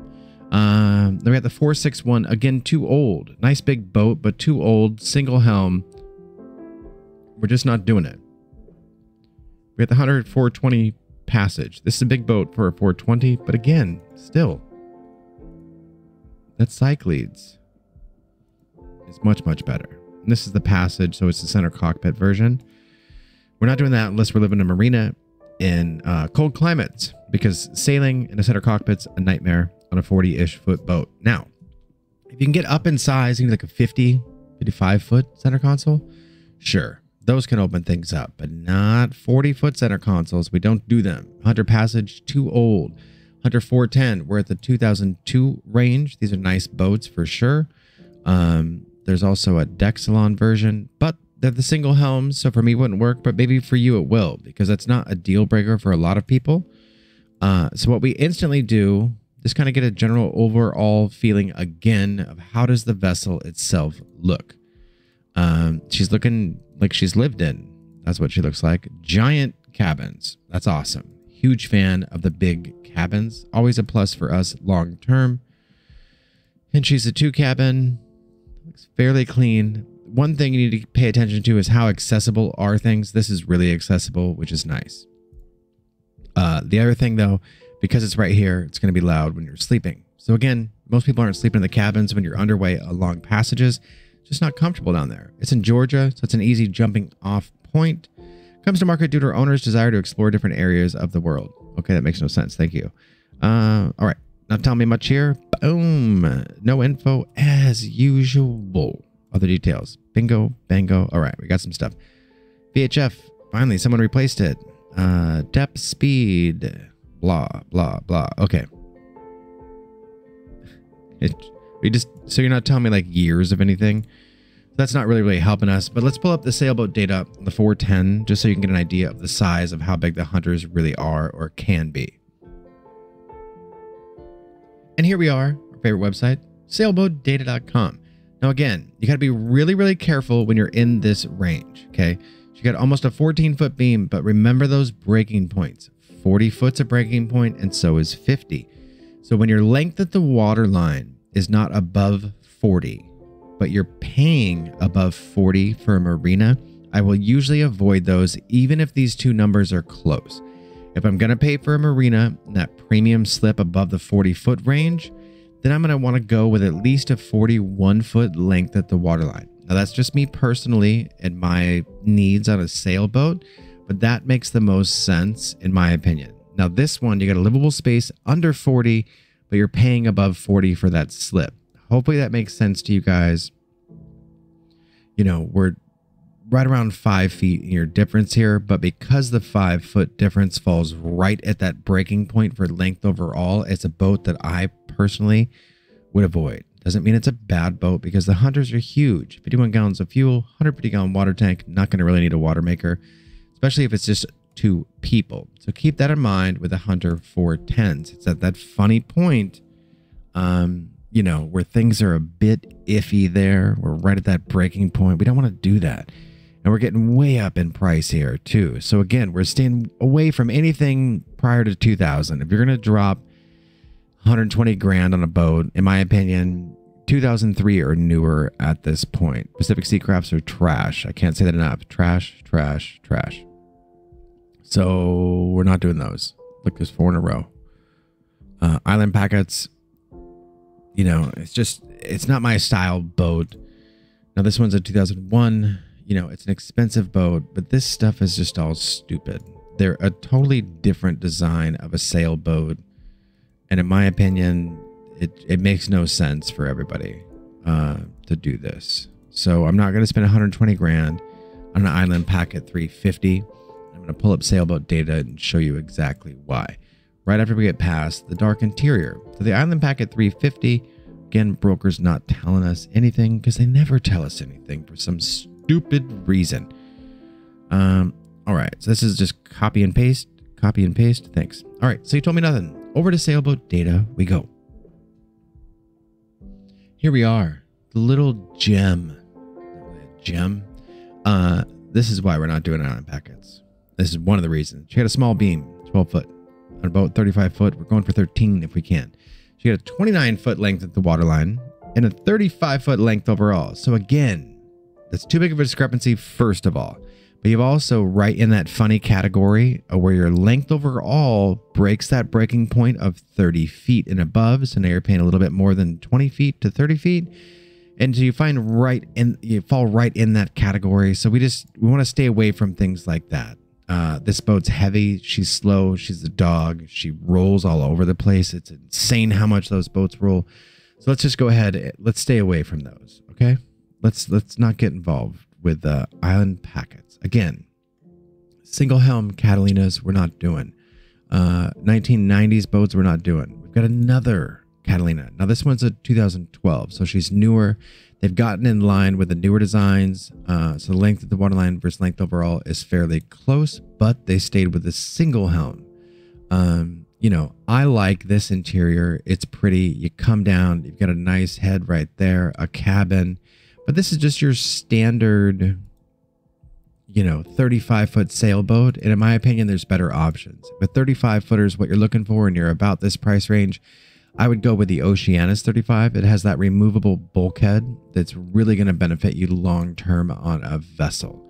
Now here's a 2011 34. So as you can see, we've jumped up into the 120K mark. And what you're starting to see a lot of are 35-foot newer vessels. So it makes it tricky because you can get one that's a little bit older, not too much older, but you can actually go up quite a bit in size. That isinglass looks brand new. But again, got a single helm. If I'm spending 120 grand, I really, really want a dual helm. And standard. This is just your standard Beneteau interior. Looks the same on a dozen different models of theirs. I love their interior, but it's just a basic sailboat. Nothing fancy here. In my opinion, not worth 120 grand. You know, she's a 2011, so that's a plus, but you can also grab a 2008 or something and save some money there. We're not doing Beneteau first. Why not, ladies and gents? Let me know in the comments, because they're racers. We're not racing. No 1976s, no Hunter Passages, not in this price range. No 411s, again, no 410s, because you're falling in that funny category. Now this is an original owner vessel, so maybe the boat was well taken care of. None of this leads me to believe it would. I can tell you right off the bat, you need all new running rigging. It's going to be a few $1,000s just for running rigging. This boat's a dumpster. You can take one look at this thing, it's a dumpster. Okay, one owner. Yeah, this boat, you just stay away from a boat that sits like this. This all looks pretty and stuff, but we got some replacement parts here. Somebody was doing something. Let's see. A large spaces, blah, blah. Copy paste. Thank you. No copy paste. Not for me today. Copy paste. Some of it's not, but yep. All right. So you didn't tell me any info on your boat. Again, typical broker nonsense. So you lost another sale. Congratulations. Then we got the 393. Makes no sense at this price point. Single helm, nice boat, capable of anything you want to do. She can take you around the world. She can cross the Atlantic. She can cross oceans. No problem. But you got the single helm, a little bit smaller cockpit on her. And yeah, so there's just not you know, nothing on these that's going to lead me down the rabbit hole of thinking that this is going to be a good buy. Not at this price point. She is the 2 cabin, but this is really small with the way that the interior is laid out. So we're just going to go ahead and pass on that. Again, not making a lot of sense for us today. We're shaking, we're baking, we're cruising, we're bruising. We got a 1998 Endeavor catamaran. Awfully boxy. Again, this isn't a sailing catamaran. This is a hangout in the Caribbean catamaran. A little bit too much money. I would just go with a Gemini 105 MC if I was thinking this price range for a catamaran. Gemini 105 MC, it's a better boat. Problem solved there. Now, older hunter, again, we're staying away from them. Staying away from these older hunters. Hunter, Pacific Dumpster, the 373, the smaller sister to the 393. And what did we learn? There's better boats for less money, or you could even get a 373 for less money in this price range. So stay away from those. Catalinas we don't do because there's comparable better boats on the market. Again, it's a newer 34-footer, but it's a 34-footer. It's 2012. I'd go with like a 2008. I'd just still take that Cyclops over any of these so far. The 33i is fantastic little boat. Coastal cruiser, island hopper. This one I'm assuming is just cruising the lake there in Wisconsin, but that's too much money for that small of a boat and too old. If I'm going to spend that kind of money, I'm going to try to get even newer than 2013 if I can. I mean, spend the same money. Here's a 2014. I'd do the Oceanus 34 over the 33i for sure. All right. Cranking right along here. Ladies and gentlemen. Okay. Hans Christian, too old. Too old. Hans 400E. These are nice. They're really, really square, but they're nice boats. Now the 400E, look, nice wide open. Everything's square, but everything's nice and wide open. The galley on this is phenomenal. These black and white. I mean, someone's trying to be like a full-blown photographer here. Now the problem with this, for this kind of money, it's a single helm. Love the boat. The guy really outdid himself on his photos, but to the point to where it makes things look unrealistic. You know, now this was at one point a cabin he's taken out and done some storage. So this just kind of shows you, it's a good example of how large cabins are on 40-foot boats. If you take out the bed, you can really throw in some shelves, some organization in here, and you get yourself a very, very nice locker. Separate stand-up shower, that's always a plus. Nice master cabin. Things are nice. They're wide open. The only downfall really I see here that's huge is the single helm on the vessel. Let's pop on over to Sailboat Data. Let's see what she looks like. All right, here she is. We're cruising, we're shaking, we're baking. Like I said, nice 2-cabin owner's version there. That's always a plus, especially on 40-foot and under boats. Just go with a 2-cabin. Don't get a 3-cabin because you think someone's going to come and stay. No one's coming to visit. They don't. Everybody's got their own lives. You're hanging out on an island somewhere, drinking Mai Tais, trying to get all your friends to come down. Nobody's coming down because everybody's got a life and they're busy. Now, this is a pretty big discrepancy for a boat this new.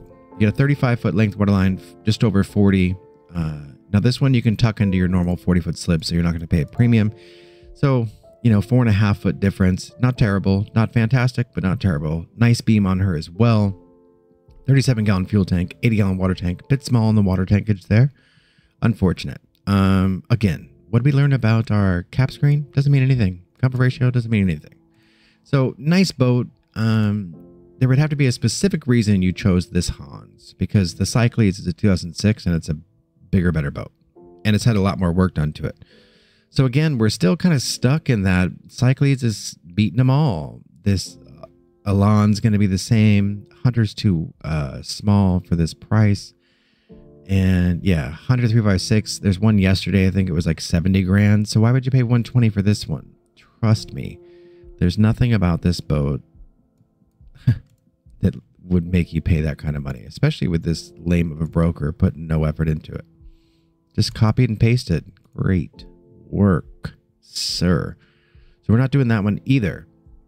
138. Again, I like the Hunters. They're great bang for the buck, but once you get up into this price, you're just still snagging that single helm. And really, I think you should just do yourself a favor. Get yourself a dual helm when it comes to spending 120 grand. It makes no sense. We're almost up at 125 grand here, and we're still some overpriced nonsense here that we don't want to take part in those kind of things. So the Hunter 450 Passage, that's a huge boat. But again, you've got about a 39-foot length of the waterline, I think, if I remember correctly. So you're falling in a funny category. We pass on that. It's too old for that kind of money. 1980s, we're not doing. The Bavaria, again, too old, and that's like a 36-foot boat as far as your livable space. The waterline goes. Actually, it's got a pretty narrow beam on the Bavaria 42. Now, we're not doing those. We're going to fall right into a funny category. This 125 to 140 grand category. It's going to be older boats that are wildly overpriced, such as this 1995 Catalina 400. Or it's going to be newer boats that are smaller, that are overpriced, like this Hunter. Tartans, we just do not do under any circumstances. There's nothing that that boat adds that would lead you to take the tartan over a different vessel. Maybe the newer tartans, but not these older ones. Anything prior to 2015, we're not doing tartans. It makes no sense whatsoever. So now we're cruising up. We're 15 pages deep here in the Yacht World Adventure, and we're gonna bump right into this lull, like I was saying. Old boats, too much money. You know, the 423 is nice. It's the bigger brother to the 393, which is the bigger sister to the 373, so on. You see what I'm saying?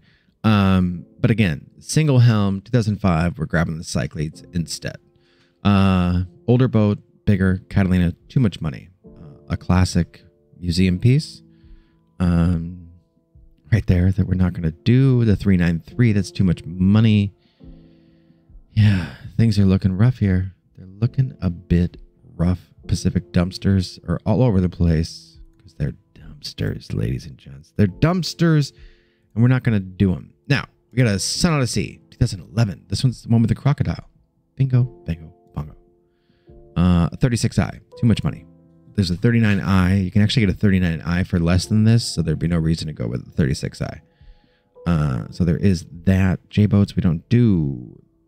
Oceanus 31, 2017. Again, for a smaller 30-foot boat, we're not going to do the We're not going to do the Oceanus 31 because it's too light, and you can't even walk from one side of the vessel to the other without it rolling all over their place. Stay away from J-boats. We're not doing that. Another overpriced Catalina. Again, we're not doing 350 Catalinas. They want too much money comparatively to what else is on the market. So we just go ahead. We stay away from them. Now we're moving way up in price here. We got 130 center cockpits. Not spending 130 on a 21-year-old center cockpit. It's not going to make any sense for you. No 1965s. X yachts are cool, but it's more of a racer. Again, another 393. Remember what I said like an hour ago? You're going to start to see the same models repeated, just at different price points, which is why the spreadsheet is so important. Just go over to my website, buy it. It's $10 to get my book and the spreadsheet. Make your life happy. Call it a day. All right, now we're going 393. Hunter. This is a newer Hunter for 130. It says fully updated. So I want to see what you mean by fully updated. So this one's got a lot of stuff. I mean, at least it's looking like that. But I don't see anything fully updated. This is just, oh, you got a water maker. That's good. Okay. All right. So we got some things updated. Okay. I was wrong. Boom. Let's go down here and see what else they're offering. 9-8 dinghy. All right. Hard bottom dinghy. What outboard, though? So this is a great example of where you'd use the spreadsheet once again. You would simply just pull up the old spreadsheet again, right here, boom. And then from here, you would just start filling it out. And you'd go down on all that added things, and you'd just add it up. Then right here on the spreadsheet, at the very, very bottom, it'll add it all up for you. It'll auto-populate your prices down here, whichever boats you're looking at. That's why the spreadsheet's so important. No matter what price point of a vessel you're looking at, that spreadsheet will save you thousands and thousands of dollars. So it's 139. It's a 2011, but for this money, I'm about 2 seconds away from showing you a better place to buy boats once you're in this price range. The 100 deck salon. Love the 41 deck salon. My biggest downfall, single helm. But they are fantastic. It'll feel huge. Great for a single sailor or a couple. This is like the perfect size that would work for the solo sailor or a couple. The 41 deck salon. She only comes in, I think, if I remember correctly, with about a 36-foot length of waterline, but we'll check that out in a second.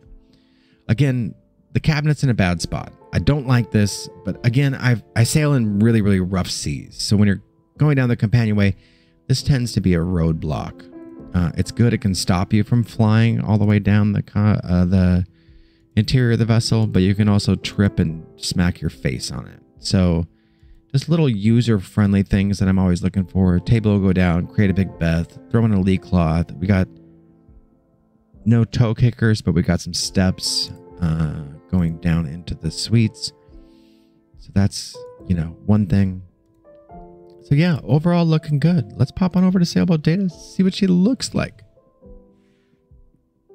And here we are, the 141 DS. Yep, like I said, right around 36, 40. So this one you could probably sneak into a 40-foot slip. So we're not falling in that funny category.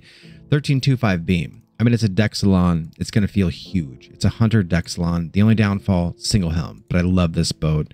And 130 grand is right about where a 2009 41 Hunter deck salon should be falling. So that's good. Again, you could plop that right over on your spreadsheet. Boom. Now you're comparing things and you're actually making progress towards your dream. Very, very important. A lot of people just hold on to the idea, buying a sailboat, but never actually make any progress. This is insane. A 2005 36 for absolutely not. Come on, man. Come on. Not doing that. Again, we're staying away from custom boats, older boats. Not doing it. Hunter E36 2012 36 boat. That deck salon is going to come better. This one's newer. She's trying to get more sleek, but again, they stayed with a single helm. Unless you're doing a deck salon, get a dual helm at that price point. The Oceanus 440, fantastic boat for its day. This one reached its lifespan. You got a 30-year-old vessel there for 130K. We're not doing that. Insurance becomes an issue after 20 years, depending on your vessel and what kind of sailing that you want to do. A lot of the United States insurance companies are going to try to put a whole bunch of stipulations on you. 30 miles offshore, got to be north of the Tropic of Cancer for hurricane season, all these other nonsense things. We're not doing that. We stay away from, boats that are just going to create another headache. So we don't go with old 30-year-old boats.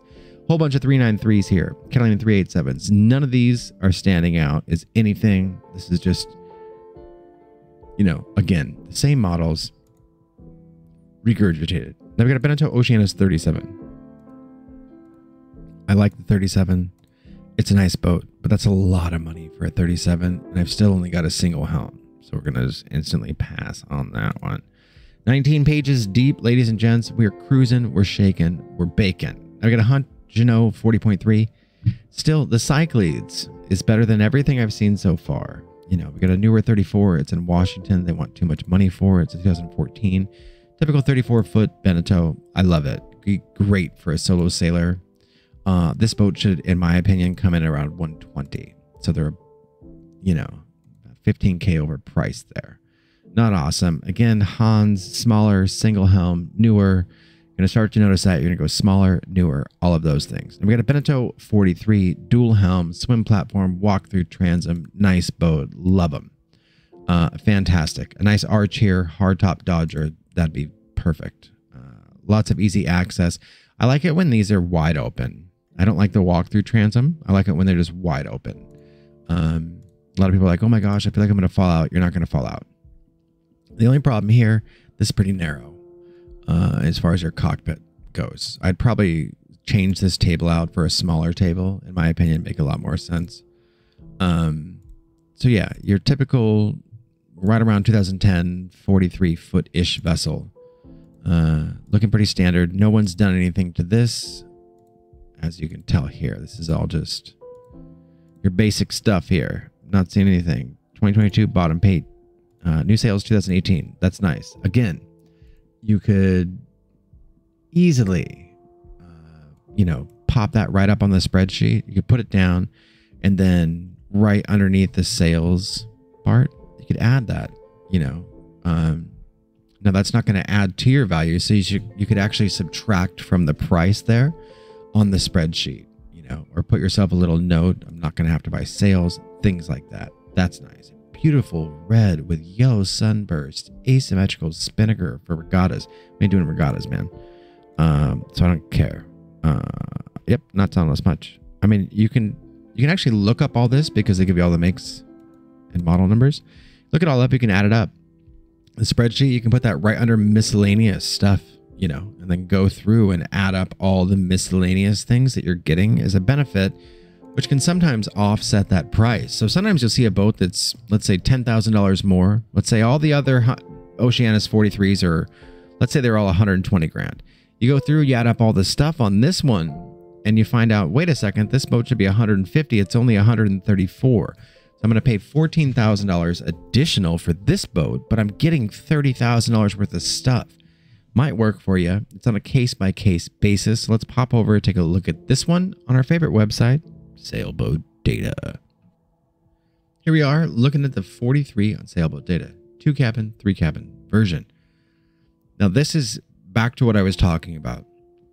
Once you've reached that length at the waterline, length overall, when it falls right in the middle of a breaking point, it's kind of a doozy.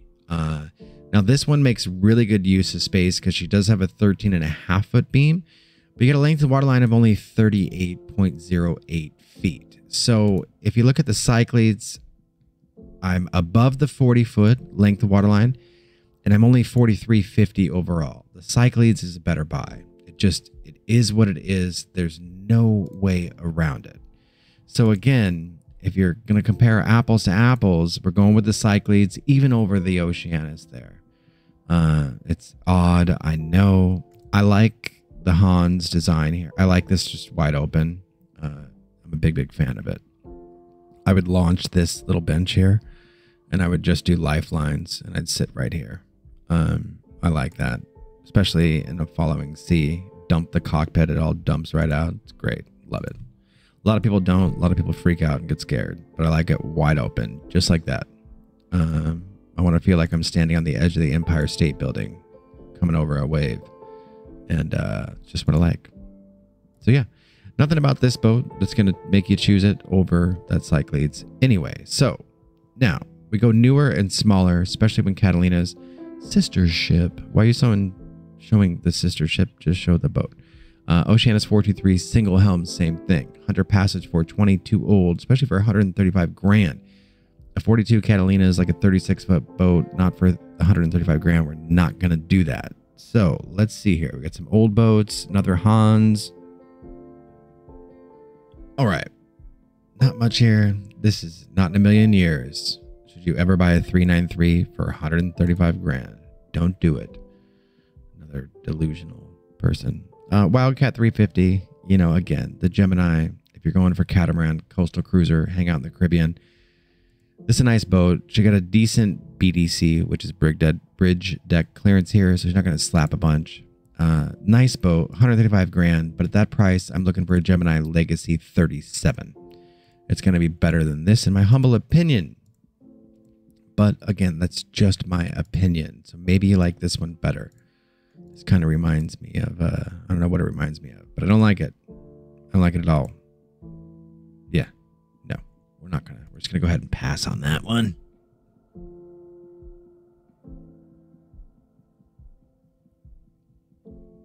Some more overpriced Pacific dumpsters. We don't do Pacific dumpsters because they're overpriced nonsense. The Oceanus 40 is my old boat. Love this boat. I've crossed the Atlantic 4 times on an Oceanus 40. Ow. Dual helm, 2 cabin, owner's version. What you're going for. Nice swim platform, walk through transom. These should come in at 100 grand, not 140 grand, just so you know. This one looks really nice and clean, but they're not telling us any information. And then the Oceanus 40 tends to fall into a funny category where the length of the waterline versus length overall. It's too big of a discrepancy, even though I used to own the boat. So we'll pop over on Sailboat Data. I'll show you what I'm talking about. Here we are. My old, lovely vessel. 2 cabin owner's version is what I had. But 34 length of waterline, almost 40. So you're right at that 6 foot mark. Is what it is. 13 foot beam. Fantastic boat. Love this boat. I'd take this boat anywhere in the world in a heartbeat. No problems. Not scared of anything on this boat. I'll take it anywhere you want to go. But unfortunately, this particular one just a little bit too high. Now, if you fell in love with the Oceanus 40, put it on the spreadsheet that you picked up on my website, ChasingLatitudes.com for 10 bucks and start comparing it to other vessels and see if it's going to make sense for you. I love the Oceanus 40. That one's just a little bit too high on the asking price there. And we got to stay away from getting burned here. Remember, the Oceanus 43, we're not going for it. We're not doing it. It falls in that funny category, breaking that 40-foot mark, and it's just too big of a discrepancy to fall into that category, so we're not doing it. The 139, nice boat, too much money, single helm. Things starting to make sense for you guys, kind of making it easier. Oh, we got a dual helm. Oops, I was wrong. Dual helm on the 139. Okay, not bad. But for 140K, we're going with the Cyclades. That's nice to see a 139 dual helm. I didn't know that the 2011 139 had the dual helm. I'm stupid. I should have known that. I didn't know that. My bad. My sincere apologies.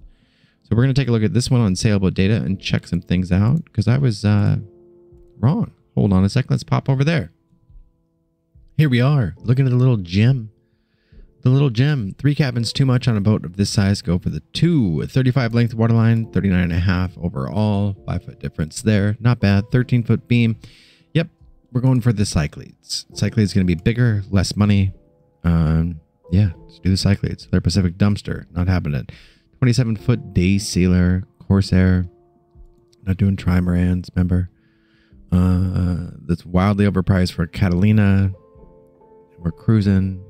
Beneteau first, the racer. Formosa. This is this is the Captain Ron boat, isn't it? Formosa 52, I think, was the Captain Ron boat.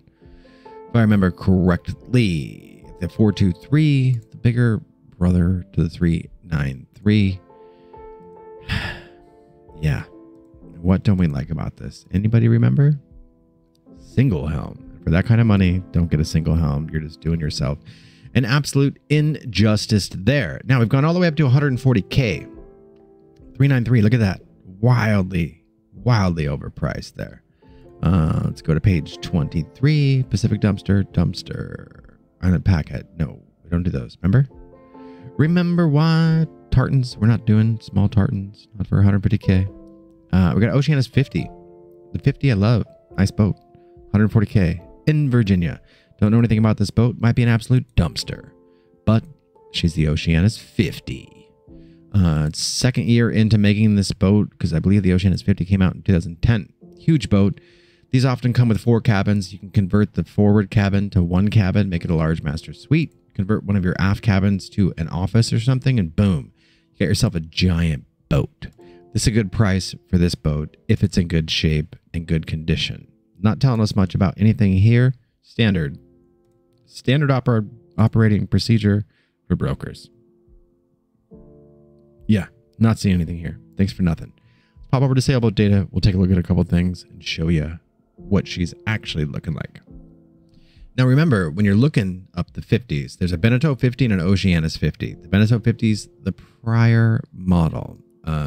4 cabins. Remember, just remove this forward bulkhead, make it a large master suite, launch one of these aft cabins, make it an office or something, or a pantry, and boom. Now you got a giant boat. Things are looking good. This is beautiful. So we're under the 50-foot mark overall. 43.5, basically 49.5.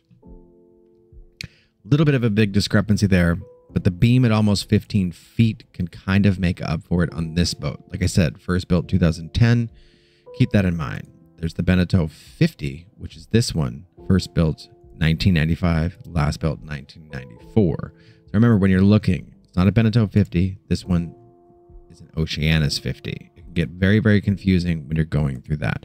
That's a fantastic boat. If your boat's 140K, you want a boat, I would snag this Beneteau 50 over any of the boats between the last, whatever it's been, 18 pages until the Cyclades. So my only 2 boats today that would really make it on the spreadsheet, the Cyclades 43.3, the Oceanus 50. There'd be some things to consider there.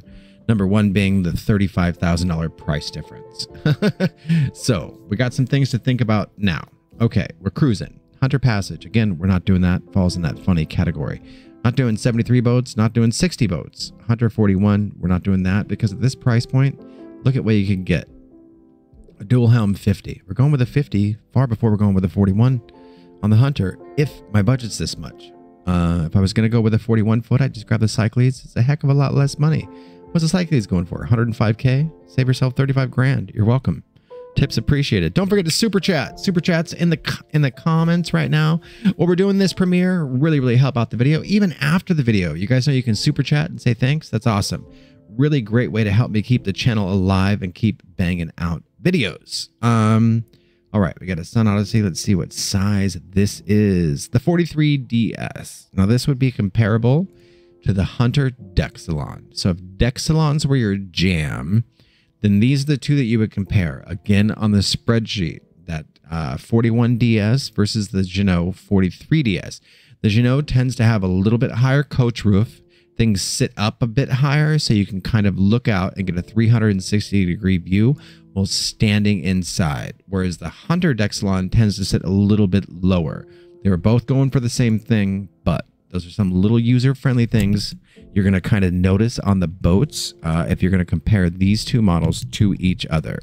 Now, they're both great little Dexalons, and Dexalons are always more expensive. This one looks fantastic so far.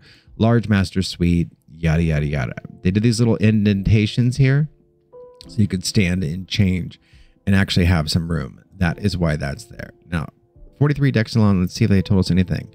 This is right at that year where she should have had a nice refit. So something should have been done here. Privately owned yacht, never been charter service in the islands, only sailed seasonally, waterway friendly, both in drought. Okay, cool. All right, I don't need a background on Jeanneau. They actually tell you some standing headroom, 6 feet 2 inches to 6 foot 11 inches. I have a guy on my members area. He's like 7 foot something. It's insane. I don't know how people are getting so tall and how I got burned with the 6 foot stick and didn't make it to the 6'6". Yeah, okay. It's nice because you got the 56 horsepower. That's good. Now, this guy's telling you some stuff, but a lot of it's just basic. Here we go. We got some things. 2017 goes through a whole list of stuff that they did. Awesome. I'm not seeing standing rigging yet. New through holes, 8 horsepower. Why didn't you go with the 15? 9. Okay. Yeah. Mast restepped and sealed, engine serviced, replaced cutlass bearing. Okay. So what I don't see here is the standing rigging. So if you were interested in this boat, you'd have to get a separate rigging survey. And you'd want to talk with an insurance company first to see if they're going to require you to replace it because it is 22 years old, original standing rigging.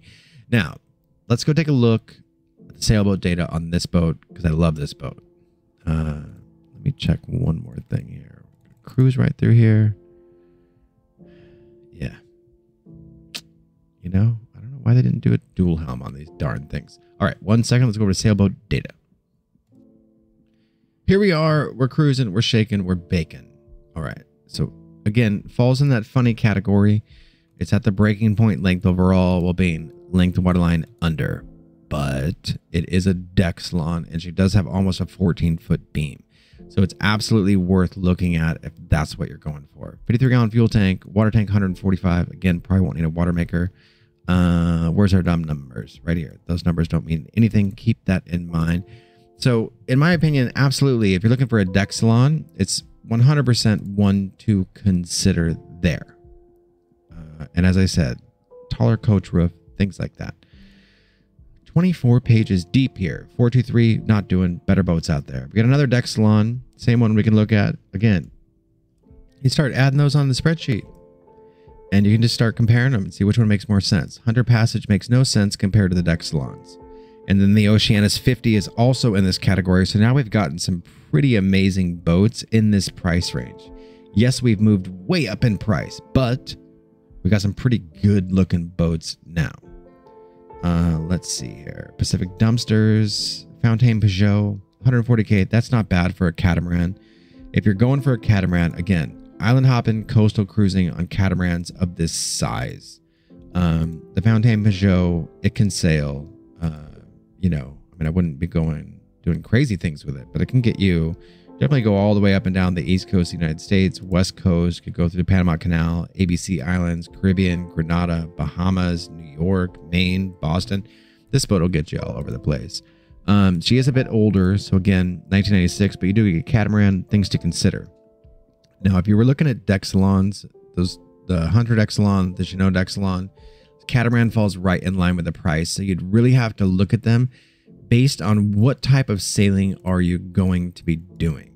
Are you really going to cross the Atlantic? Because if so, then grab the Jeanneau D'Excellon or the Hunter D'Excellon or the Oceanus 50. Are you just going to probably cruise the islands, hang out, drink Mai Tais, pina coladas, enjoy your life? Then probably maybe the catamaran might actually be a better thing for you because they're really comfortable, especially when it comes to the tropics. This one's looking a bit rough, and that's kind of what I would assume from a boat of this age being a catamaran. Now, based on the year, I would assume that someone has hopefully done a bunch of work to it. They should have, but it doesn't. He's not telling me anything. So again, lame ass broker, not telling me any information, but just things to consider, trying to throw things out there for you guys. Let you know you really do have a lot of options once you get up here in price, and you got to be very, very thorough, which is why the spreadsheet really, really helps. Keep that in mind. The Hans 315, very, very similar to the Oceanus 31, too small of a boat, too light, too rolly, and not for that kind of money. Again, when I'm looking at boats, I'm thinking full-time, live aboard, cruising, living in the islands, or crossing the Atlantic, hanging out in Greece, south of France, things like that. That's kind of what I'm thinking of. You know, again, you get up here in this 140K mark, I'd be doing a Gemini Legacy for catamarans, not a Prout, and I really wouldn't do the Fountaine Peugeot either at that price range.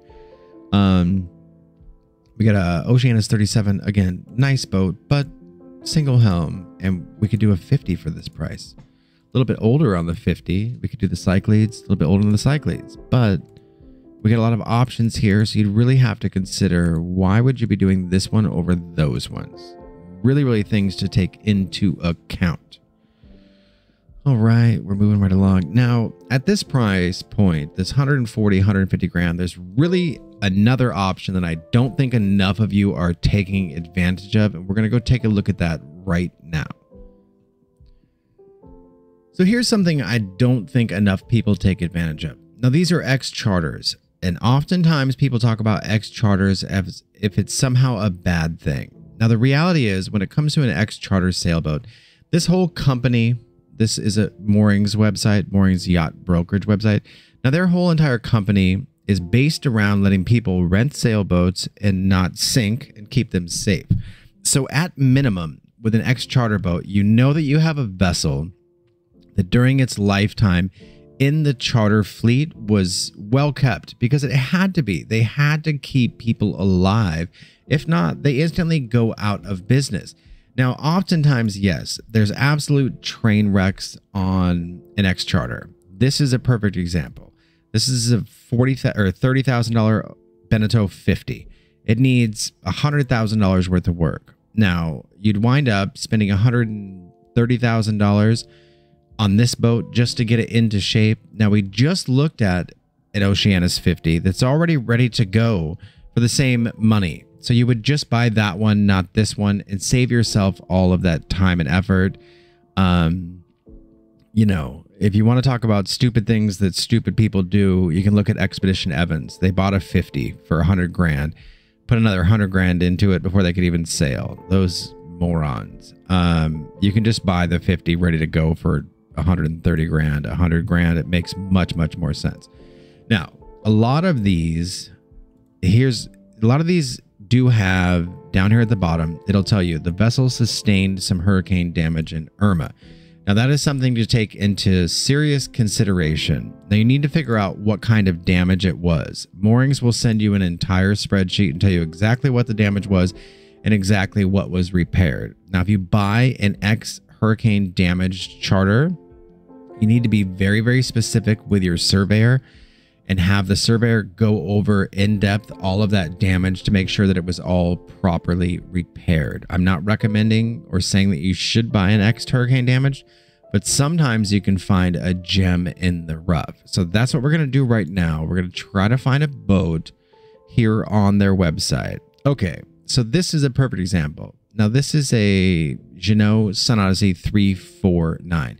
I love the 349 when it comes to 35-foot boats. This is by far my favorite. Now, this one's listed for $104,000.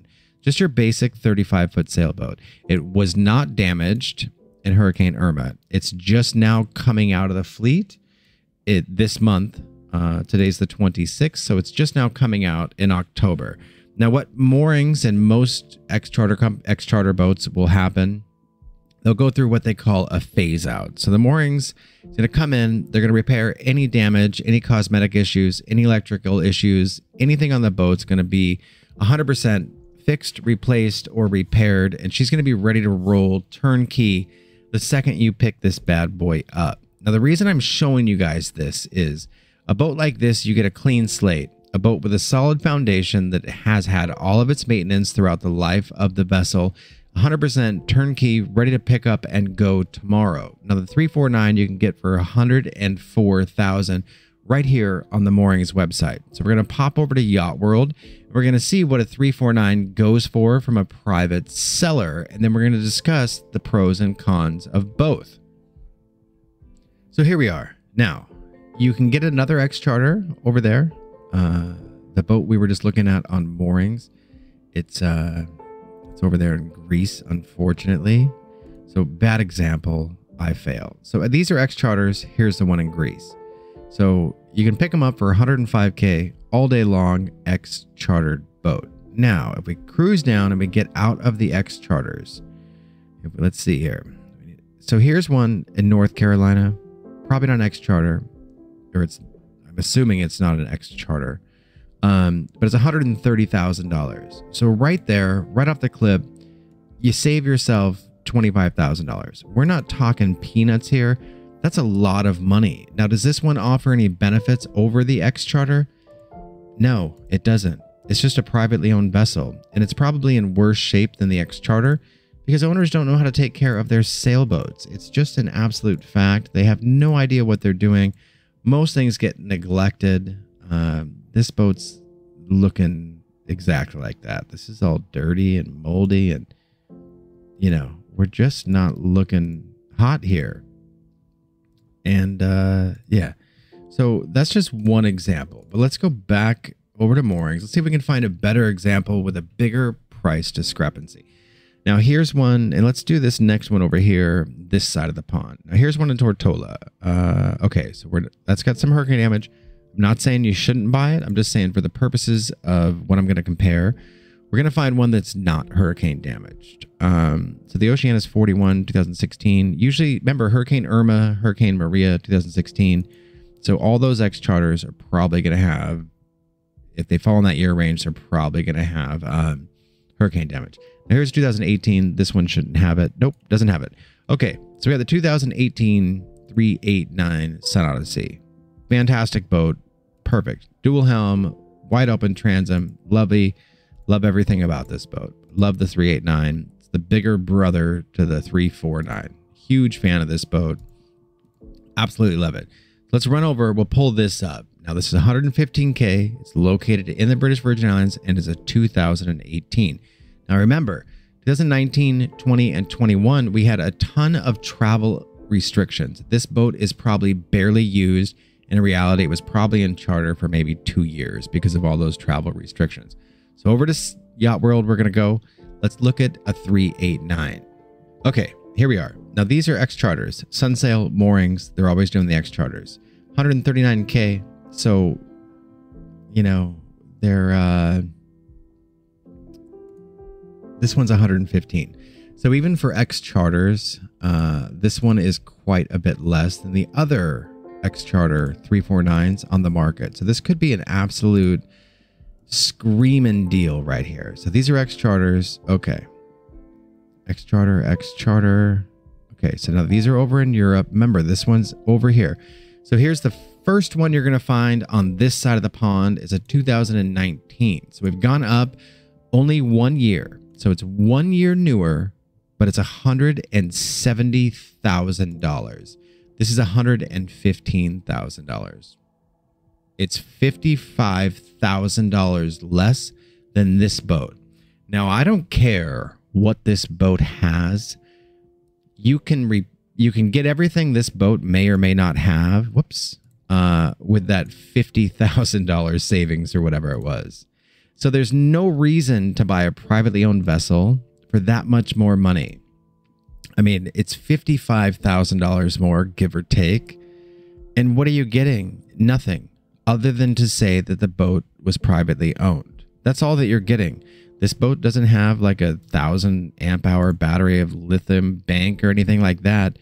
And it's $55,000 more. Neither of them have hurricane damage. They're both the 389. So this is an absurd savings that you're getting by doing the X charter. And again, 2018, all those travel restrictions barely used. But that's just the icing on the cake. Now we're going to keep on going. So we've done the 389. Let's jump up to a little bit bigger boat, shall we? And again, we're going to go with something newer so that we don't have any hurricane damage. So we got another 389 there. We have a 419. So we'll do a 419. This one's in St. Lucia. No hurricane damage because it's 2018. The big hurricanes were 2017. All right. So here we are. 149 grand. Over to Yacht World, we're going to compare to a Sun Odyssey 419 privately owned.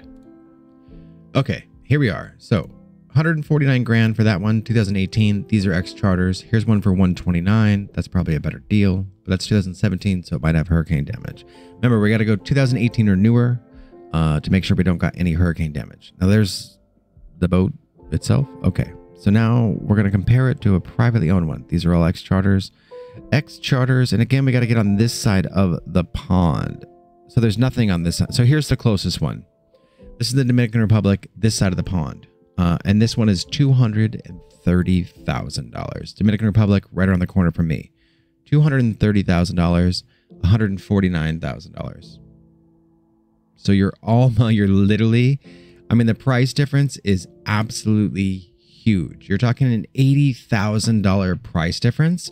$80,000. You can buy another boat for $80,000. You know, and this one's even a year older.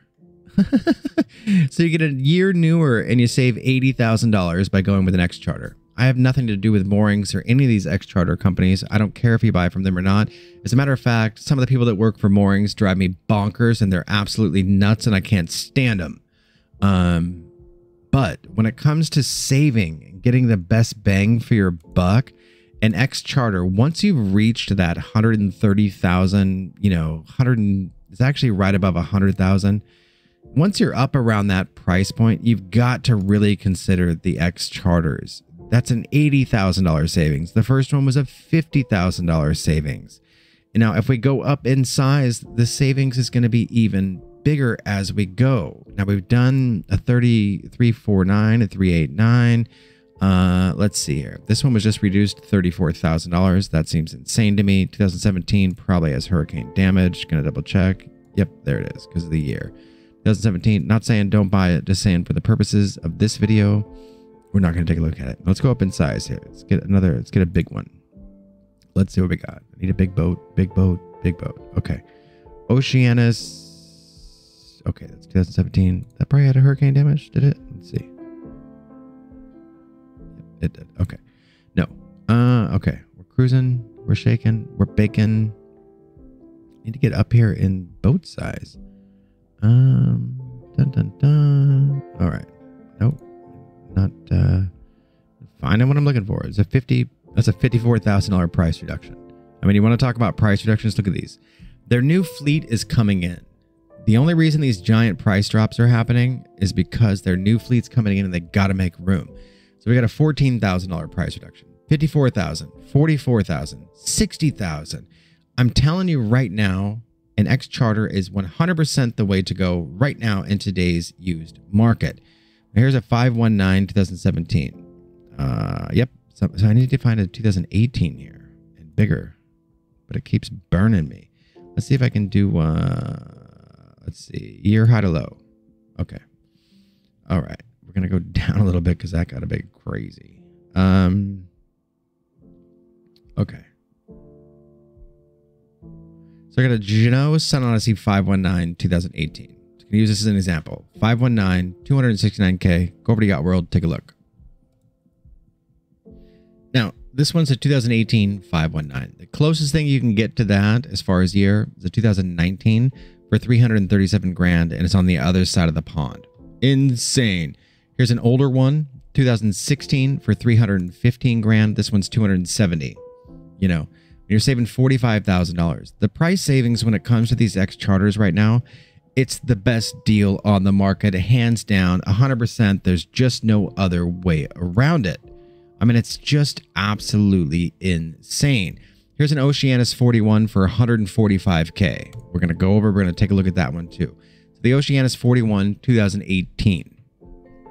So here it is on Yacht World, 145K. Now, the next one that's even on this side of the pond is going to be one in California that's older, 2014 for 214 grand. $70,000 savings, and it's 4 years older. So you get 4 years newer and you save 70 grand.